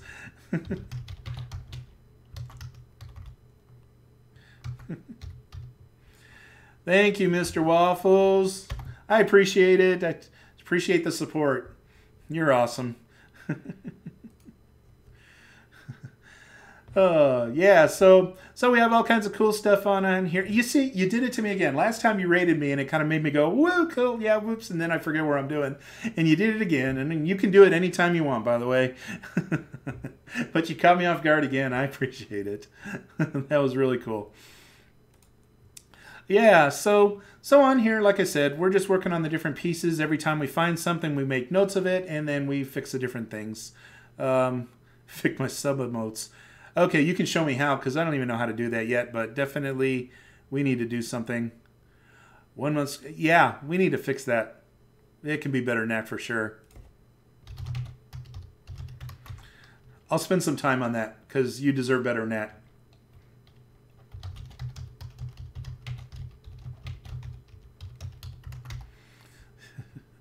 Yeah. Okay. You'll have to show me how probably, but we'll figure it out. Thanks. Okay, and let's see. So what do we want to do next? We fixed those pieces. We got a couple more things in place. I did spot this thing where if I say merged items and then I go to... Oh, I know why. That's not broken. Ah, that's why I did that. I forgot. That's part of the building. So you can see the different parts that are cut out, but you're not going to edit them unless you're editing the building. When I right click, what it was trying to tell me is you're editing the building. That's why it kept on selecting the building. If I go down here and say open building in editor, then it'll open that specific item. So this part wasn't broken. It was basically telling me that I'm not using it correctly. Oh, and it's telling me to go to menu 25. I don't need that anymore. I'll fix that out of the code. I just needed to open this piece. That was for something else I was doing at the time, but we don't need it to go to a particular menu item. We don't need to open this every time it opens the building. Ah, see, the transport rings came in when the user came in here. The other part was, notice He's not facing the right direction. The building's behind me. That's a part of it that I need to fix. But that's not a programming issue. That's actually just a setting. When you're in a scene, if you say use current, you can go to set starting position, use current position. Now it's set from here on out. Oh, gifted a tier 1 sub to Bocus. Hey, it's their first gift sub in the channel. Awesome. Dude, you are awesome. You're on fire today. Waffles, you're on fire.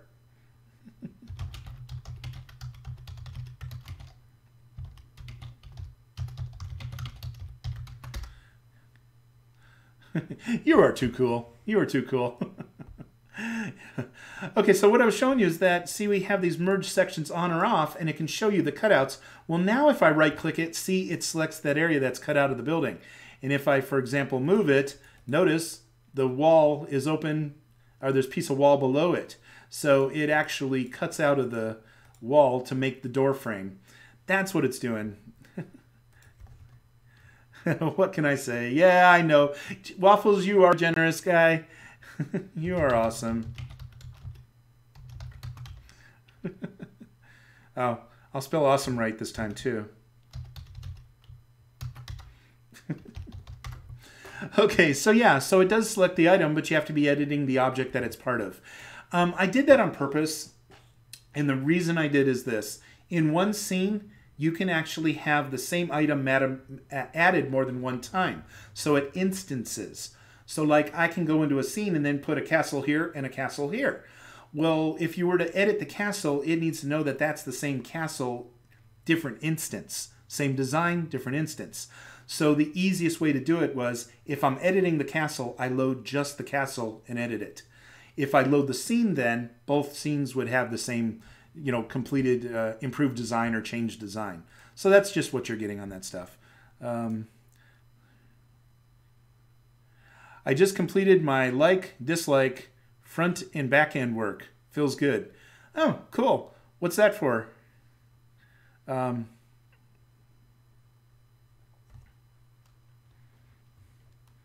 Yeah, what's that? Part of a class or judging me? No, just kidding. Social app. Oh, of some kind. Oh, cool.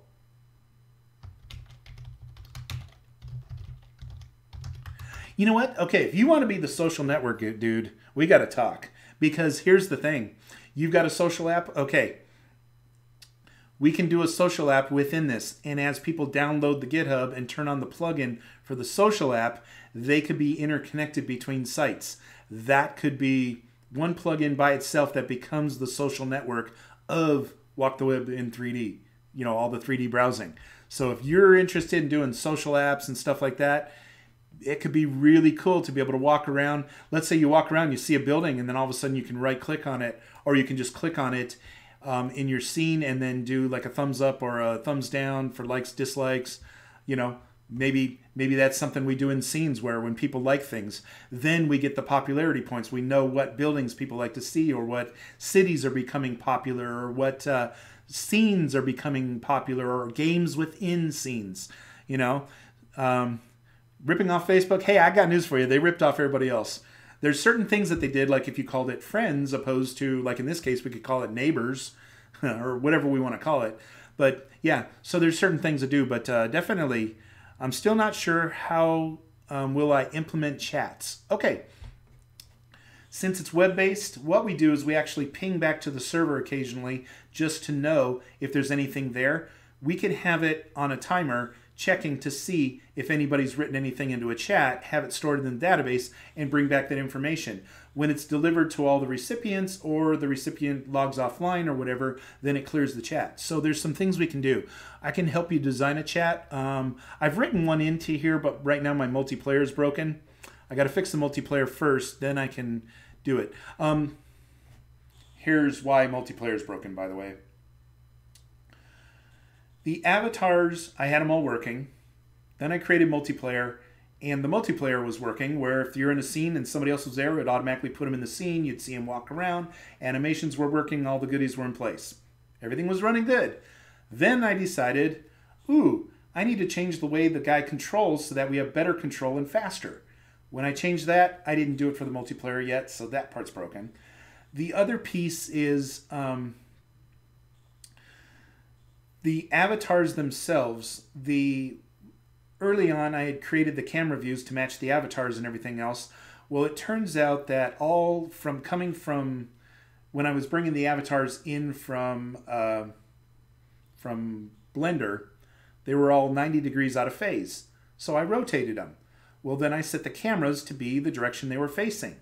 Well, what I should have done was find 0 reference of the avatar, move the avatar to match it instead, and have the cameras always 0 referencing. But what was happening is a building, you know, like a rotation direction, 0 was here, but then the avatar 0 was that way while this was pointing this way. So I realigned the avatar to make sure that they all work on 0 referencing.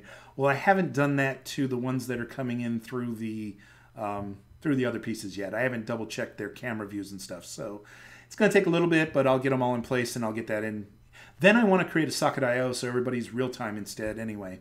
So, okay, so then let's see. I used blank, blank, blank, and it's easy, but I don't know about private messages one-on-one because I need to create different socket groups or whatever. I'll need to study that. Okay, well, since you're working with the socket groups to do the chat, that's all cool because I plan on making a socket IO server, and you can take advantage of that too when I bring it up online.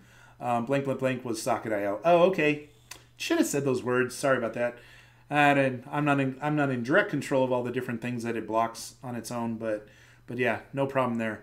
But yeah, I get you. Cool. You know what? Also, I need to do one more thing here. There we go. Now you're a VIP. Lucas, you're a VIP on this channel. Anytime you're here, I want to know when you're here. You're, of course, a VIP.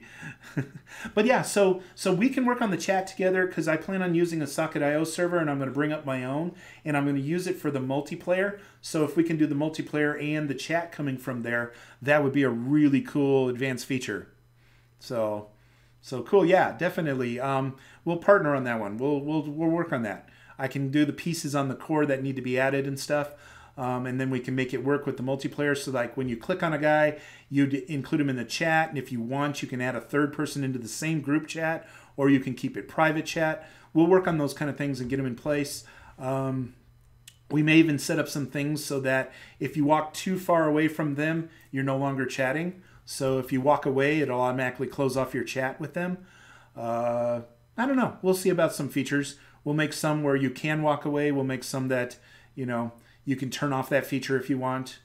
We'll have some settings on there, but I can see some pretty cool uses that tie it right to the multiplayer and having them in the scenes and you know, seeing the other people as you walk around. So, but I want to create a socket IO server. That's on my list. So I'm working on the avatars. I got to fix the cameras to make sure that all the camera views are in the right place and we can switch between all of them and they're parenting correctly and all that other goodies.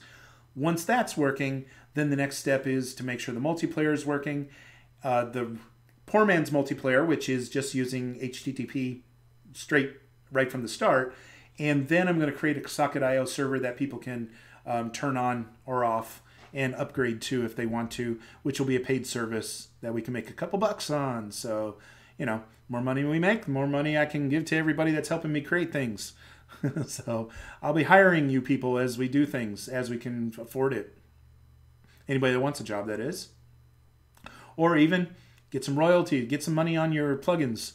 You know, every time somebody buys a plugin that you created or helped create, then basically that'll be a cut of the action for you. So keep it in mind when you're building things, and we'll keep on adding them. Okay, so this particular thing, where did I find it? This right here, open edit building. That's the one I wanted. I do not want it to open that menu item when it does it, so I'll clear that out. This one, new community and new community. Okay, that one I'm not worried about. Those are specific for a different reason. Okay, so we're good on that piece. I cleared that little bite out of there. That's this menu thing. That made it open the menu when I open this page. I can tell it which menu item I want it to open, and it'll automatically start when you use a link, you can have it open right to something. So basically I turned it where I didn't want it to do it. So now when I click on edit a building, it doesn't pre-open a menu item. It'll be on the default menu, which is the root level, this level, telling you that you have a building open, but you're not doing anything with it yet. Then you have options and settings, and you can edit the building just by clicking on any of these options. Okay, so let's see, anything else we're gonna jump on in here?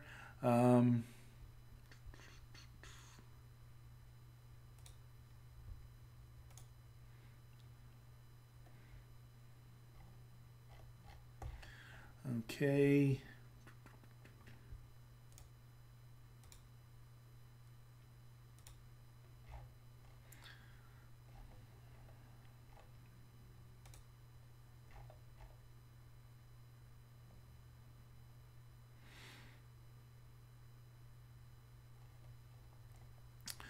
Okay, well that, we've done some pretty good stuff here.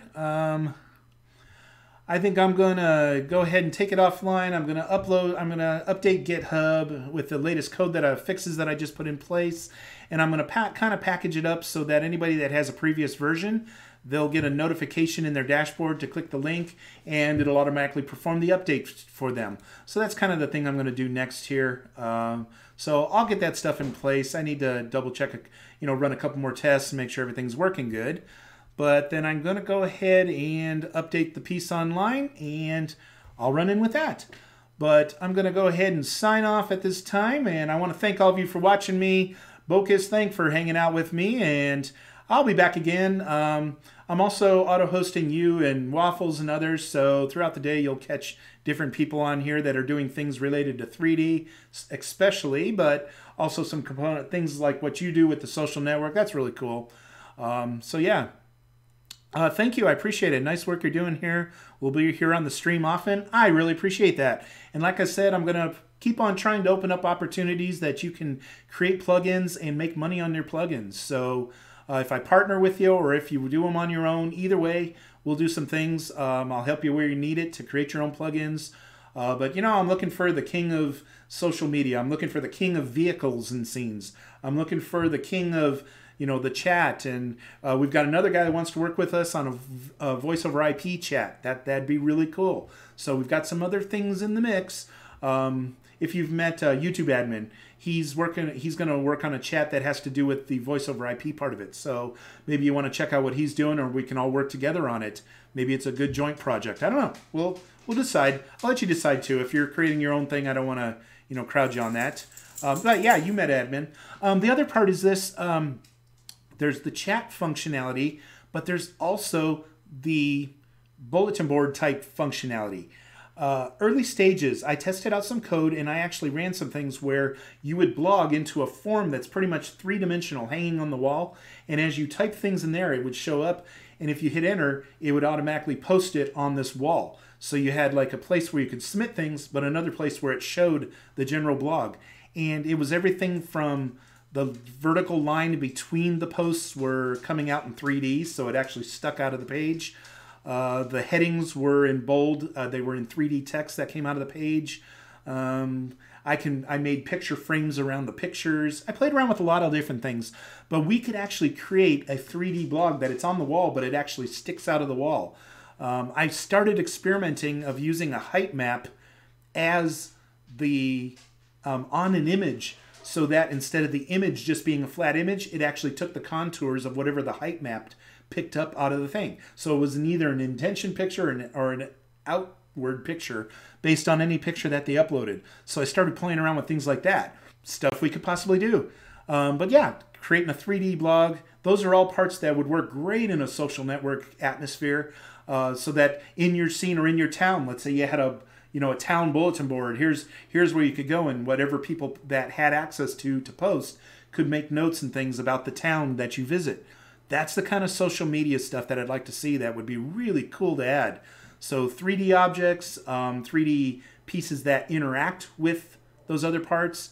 We're talking about, here was another thing we could do. I got to show you this before we go on, because I showed this to admin and he really liked it. But there's Babylon.js.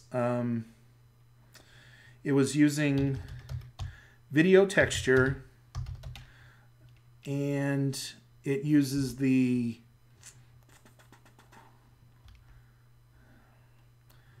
it was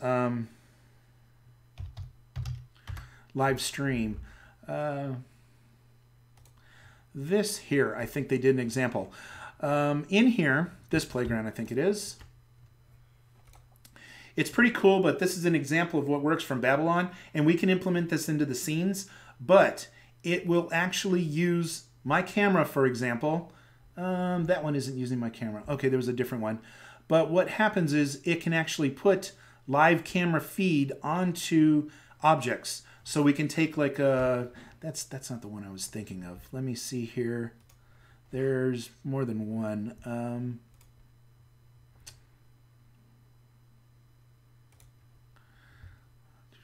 Is it the, now see, I don't need that right now. There was a streaming texture, live streaming video as a texture. I saved these links, by the way. They're in fact, I probably saved the link I'm looking for in the other part, but let me see if this is it.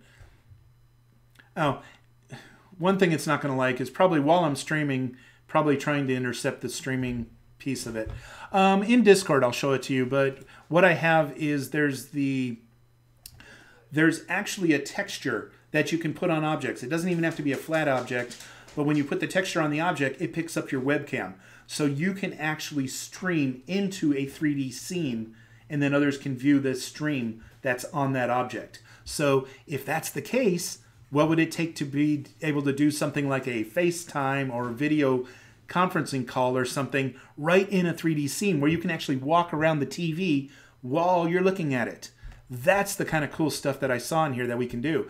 I tested it on an early stage. I created an actual TV and put a movie in it, and I played a video, but now they've added it where you can do live stream too. So that would be cool to not only be able to talk to each other live with voice over IP, but if we could actually send the video and actually look at it in the scene where you're looking at video conferencing, talking to each other while you're there, that's the future of 3D social networking.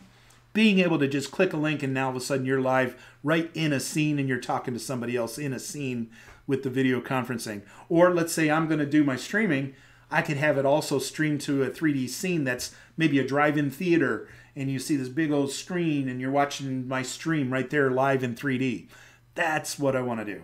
I want to be able to get those pieces in place so that we can really just show off all these different features of 3D. But that would be cool. That would be cool. Yeah, I love it. I know. Isn't it the coolest? I like this new stuff. That's what really gets me going, is I want to create things that nobody else, or you may have imagined it, but you never thought we could do it today. And I want to create those things. So yeah, so keep your ideas coming. Throw them in the Discord. We've got some areas there. I called one communication, like a comm plugin. That's like just like a code name, very, very bland. But we can talk about all kinds of things in there, like this stuff where we're dealing with different pieces, you know, ideas. But yeah.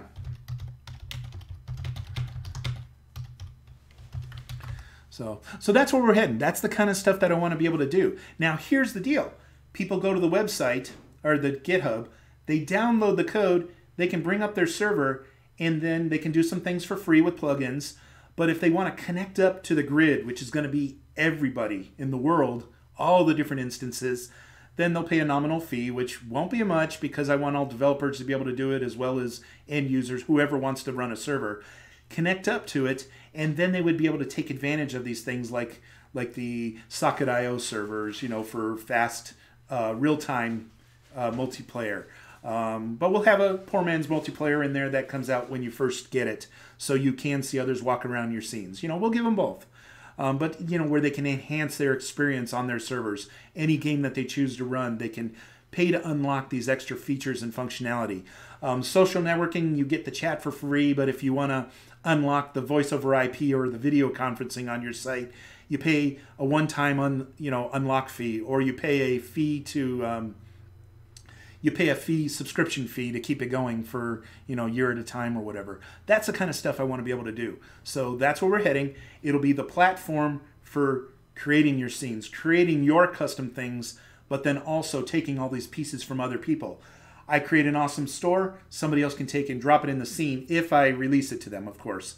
But they can put it in their scenes and, you know, that kind of stuff. It's going to be really cool. I'm talking about 3D internet cities, you know, creating 3D internet of the future.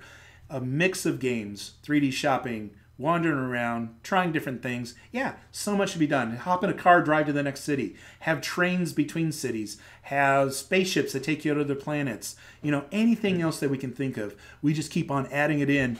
And you do plugins to add functionality to any scene that you want to. There's so much that can be done, and pretty much anything is possible to be done. You're right. It's just a matter of writing the code that works with the gaming engine. And we can even have different sites working with different gaming engines, by the way, because the code that goes in between them is like the definitions of what to create. Then it relies on the engine and the physics engine that you have turned on to actually use that code on that server. So it's more about what you want to create that gets sent between the servers, and then the hosting server is what can either run that code or it can't. So that's what we can do. We can actually have a Unity version. We can have a Babylon version. We can have you know, different things that run the code in different ways, but they interconnect to each other anyway. That's my goal. That's where I'd like to see it go. But yeah, any hierarchy in that life. Well, the main idea right now, the reason I started with Babylon as the gaming engine is because I needed it to be something that people can go to their website, watch a couple of tutorials, and pick up on very quickly. And so that kind of had a good platform for doing it. And it actually is a really good engine. They've done a lot with it. So I liked that part. But as for a hierarchy in that life, my biggest thing is the base code. It's out there for free with that. And we'll keep on building on it. We'll just keep on adding. We'll keep on adding functionality. We'll add other server versions as we go. I do own the domain name 3dbrowsing.org. And what I plan to do is I'm going to make that a wiki site. And what it's going to do is it's going to tell us all the standards for connecting up a server between servers. So that if you were to just write a file on a server and you named it right, and if you hooked it up, you know, to provide the right information, it could actually generate a building and stuff. So I want to be able to share that standard and also be able to put out these, you know, different versions of itself so that we know how to talk to each other and stuff. So that's kind of the idea. That's where it's coming from. That's why we have certain pieces in the code as the core, and then nature disasters. Yeah, it could do things like that. We could actually simulate them. We could have it where it actually breaks up building meshes and crumbles them to the ground when it hits, like an earthquake simulation or a tornado. We could have weather like a certain other gentleman in our chat just a little while ago. My apologies for not remembering your name. I'm glancing back because it's important to credit where credit is due here. Anathu. ANATHU 27. Yeah, I want to thank you for that one. Right. Oh, and thanks, Bookie. I appreciate that. But yeah, so definitely that kind of things where we can actually have real live weather things going through the scenes. You know what I'd like? I'd like you to be able to create a plugin that said, this is this location on Earth, and always match the weather with this API that is a weather broadcasting thing. So if it's hot and sunny, you see the sun. If it's cloudy, you see some clouds go over. If it's patchy clouds are in your scene. If it's, you know, that kind of stuff would be so cool. If it's raining today, you'd see rain. If it's heavy rain, you see heavy rain. That kind of stuff. You should be able to hook it up and say, I want the weather and time of day to match this place. And just because we get the feed in here, it should be able to decipher it and put it into the scene. I would love stuff like that. That's what brings it to life and makes it, hey, it's raining outside. All of a sudden you look on the scene, hey, it's raining. You know, that's where we're really going to get some people's attention. I love ideas like that.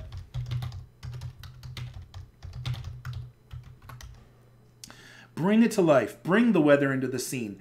That's the difference between what else is out there and what we're doing. First of all, games that are out there and stuff create their game, and then they put up other game servers to support the users.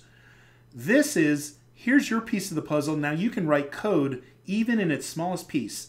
Even if I'm just creating one car you can drive in a scene, that piece right there, you can perfect it and drop it into scenes. Now you've contributed to the overall picture. So it's kind of like everybody's creating all these things with Blender, and they're creating with Maya, and they're creating with AutoCAD. Everybody's creating 3D objects. This is a platform where we can put them all together and use them in scenes. You know, so it all actually does that. It comes together. And then it's actually not that hard, I think. Get live weather and just start snow, for example, or rain. Yeah, as functions, exactly. It's hard maybe where and how to start different weather, transitions and that, but idea is simple. Well, here's the deal. Right now, this scene, for example, this one's not a good example. Let me go back to the community.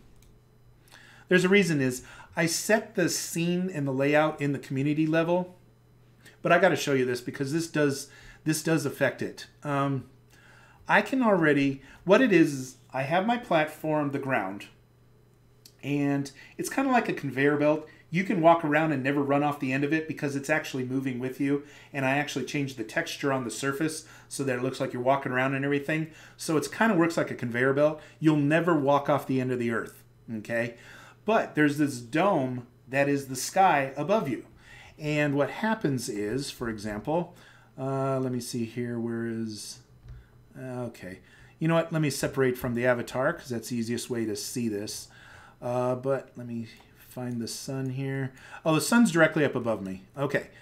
In this scene, I can edit the community and I can edit the landscape. One thing I can do is I can change the extended ground of whatever texture's on it. I can also change the water depth. If it's shallow enough, it gets rid of the water if you set it to 0. You can also change the gravity in your scene, and that gets acted on the characters and everything else. If you add ground terrain, that's like putting in sections of mountains or hills or whatever you want to do to your terrain. But one of the things you can do is you can set the sky. Now, I have some presets here, like if I say, okay, day scene or sunrise, I can click the button and it will actually, I got to see, okay, sunrise is in the other direction, so let me get around the building.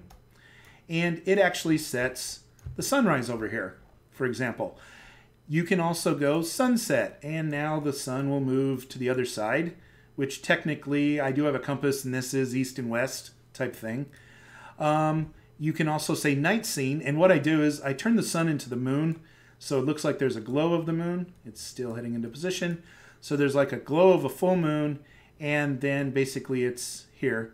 And what I see, water is animated. Yes, yes it is. I used a water shader.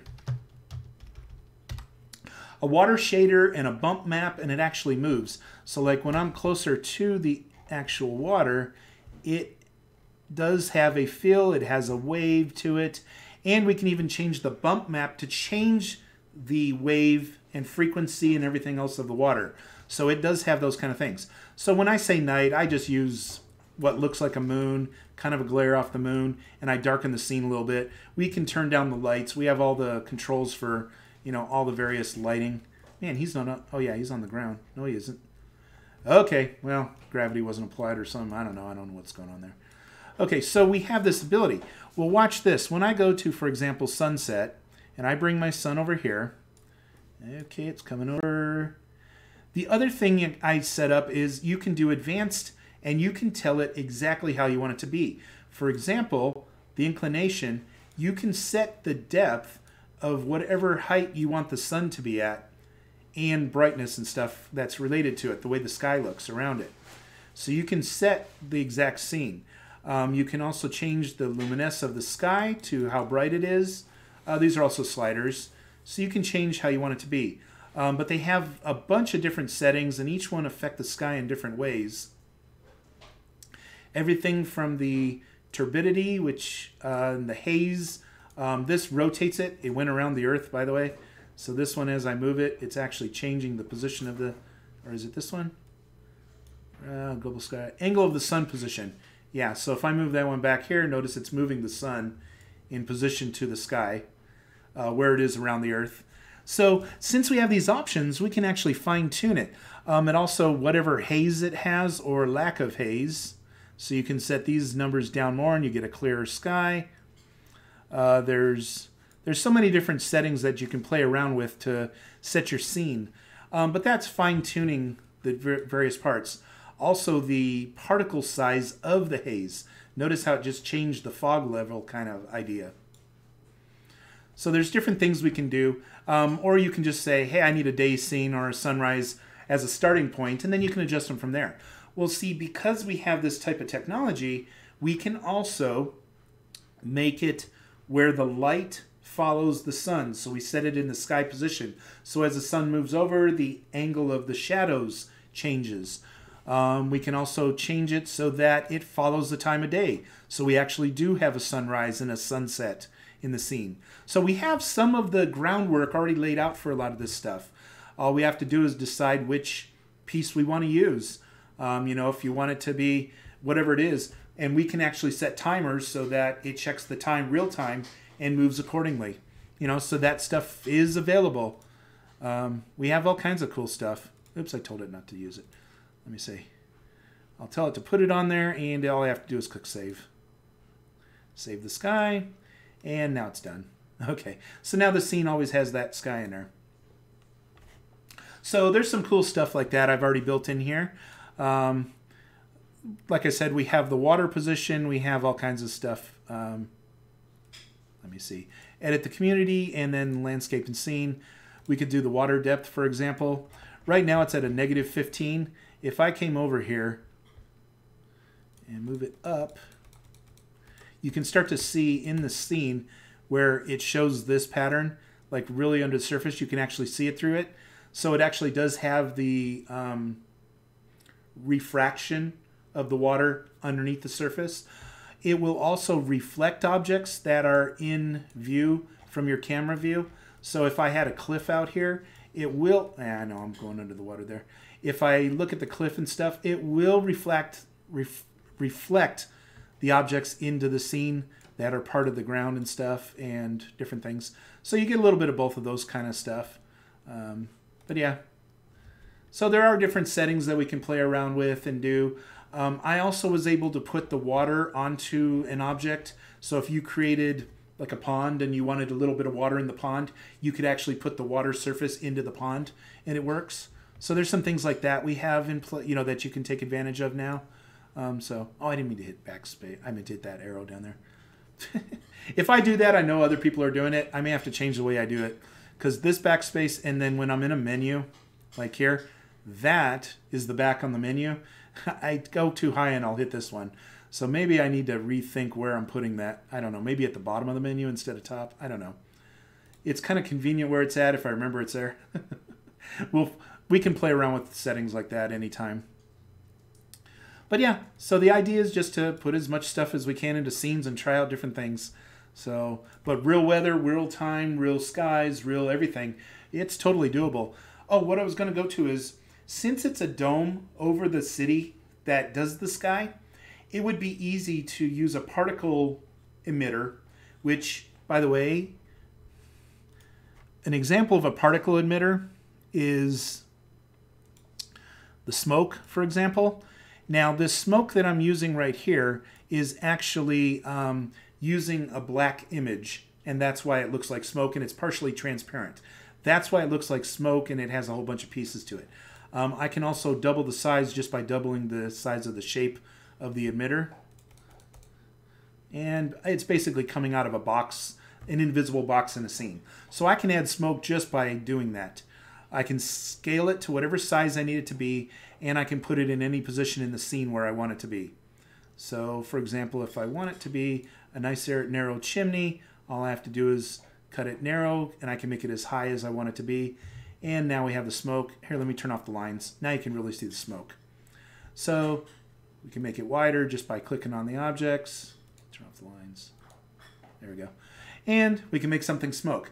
Now, I can even rotate that, by the way, like in the x-axis, for example, and I can tell it to go certain directions. So because I have control over this, one of the things I can do, I know it keeps on redrawing my lines.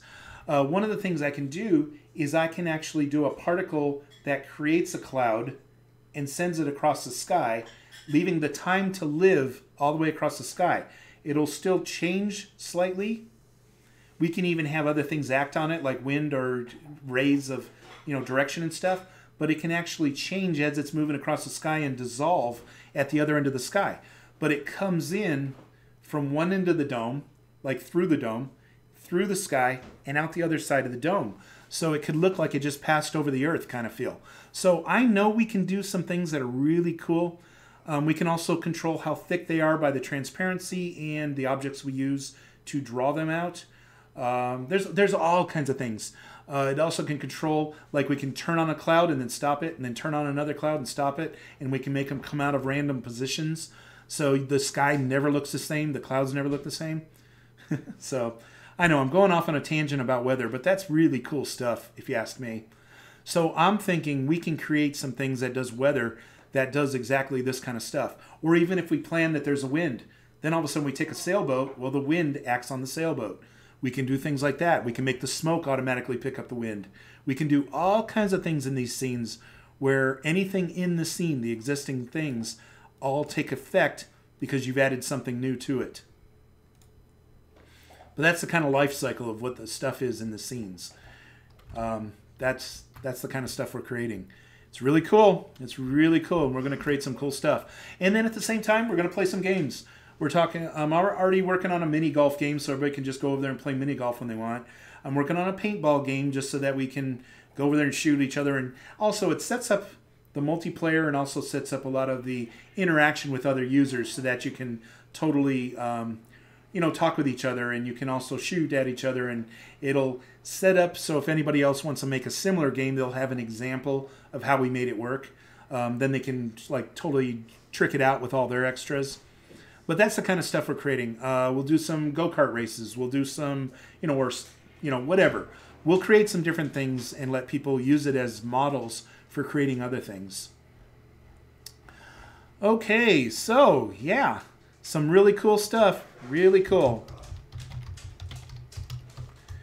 If you have other ideas and want to share them and also maybe even be part of building some stuff, then definitely find me on Discord. It's the link down below the scene. Find me on Discord, connect with me, talk with me, whatever, and I'll definitely, we'll start writing in some of those blogs. We have them separated by different topics of things that we want to create. So we'll have to, we'll keep on adding them as we think of them, like this weather system. I think that'd be a great plugin, and I think it would be really cool to be able to do a number of things with that. So maybe we'll put one on there. I'll put a chat on there. I'll add it so that we can add the weather system and people can actually create them and use them in their scenes just by downloading the plugin and turning it on. So we'll set up some stuff like that. But any idea that you think of, we'll talk about them and we'll add it. And if you want to build something, I'll help you build it. I'll give you advice, or I'll add things into the core coding to support what you're trying to do.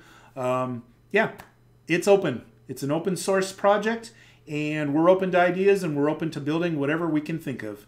So thank you for joining me. I'm going to call it a day here. I got other things I'm going to run over and do, but you know what I'm going to do? Let's see.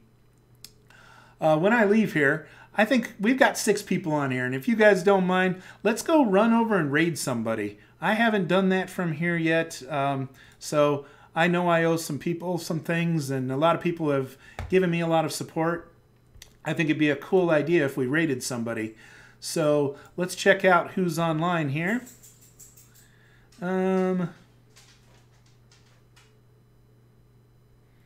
Okay,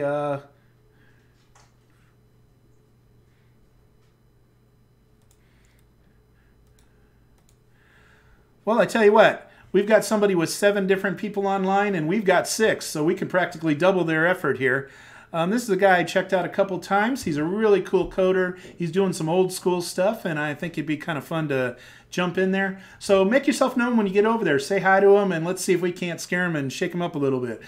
So thank you for watching me today. If you haven't already, click follow, and I want to thank the new subscribers today. I really appreciate that. Waffles and Bookus, appreciate it. We're doing great, and I'll see you again real soon. But here we go. Let's start the raid.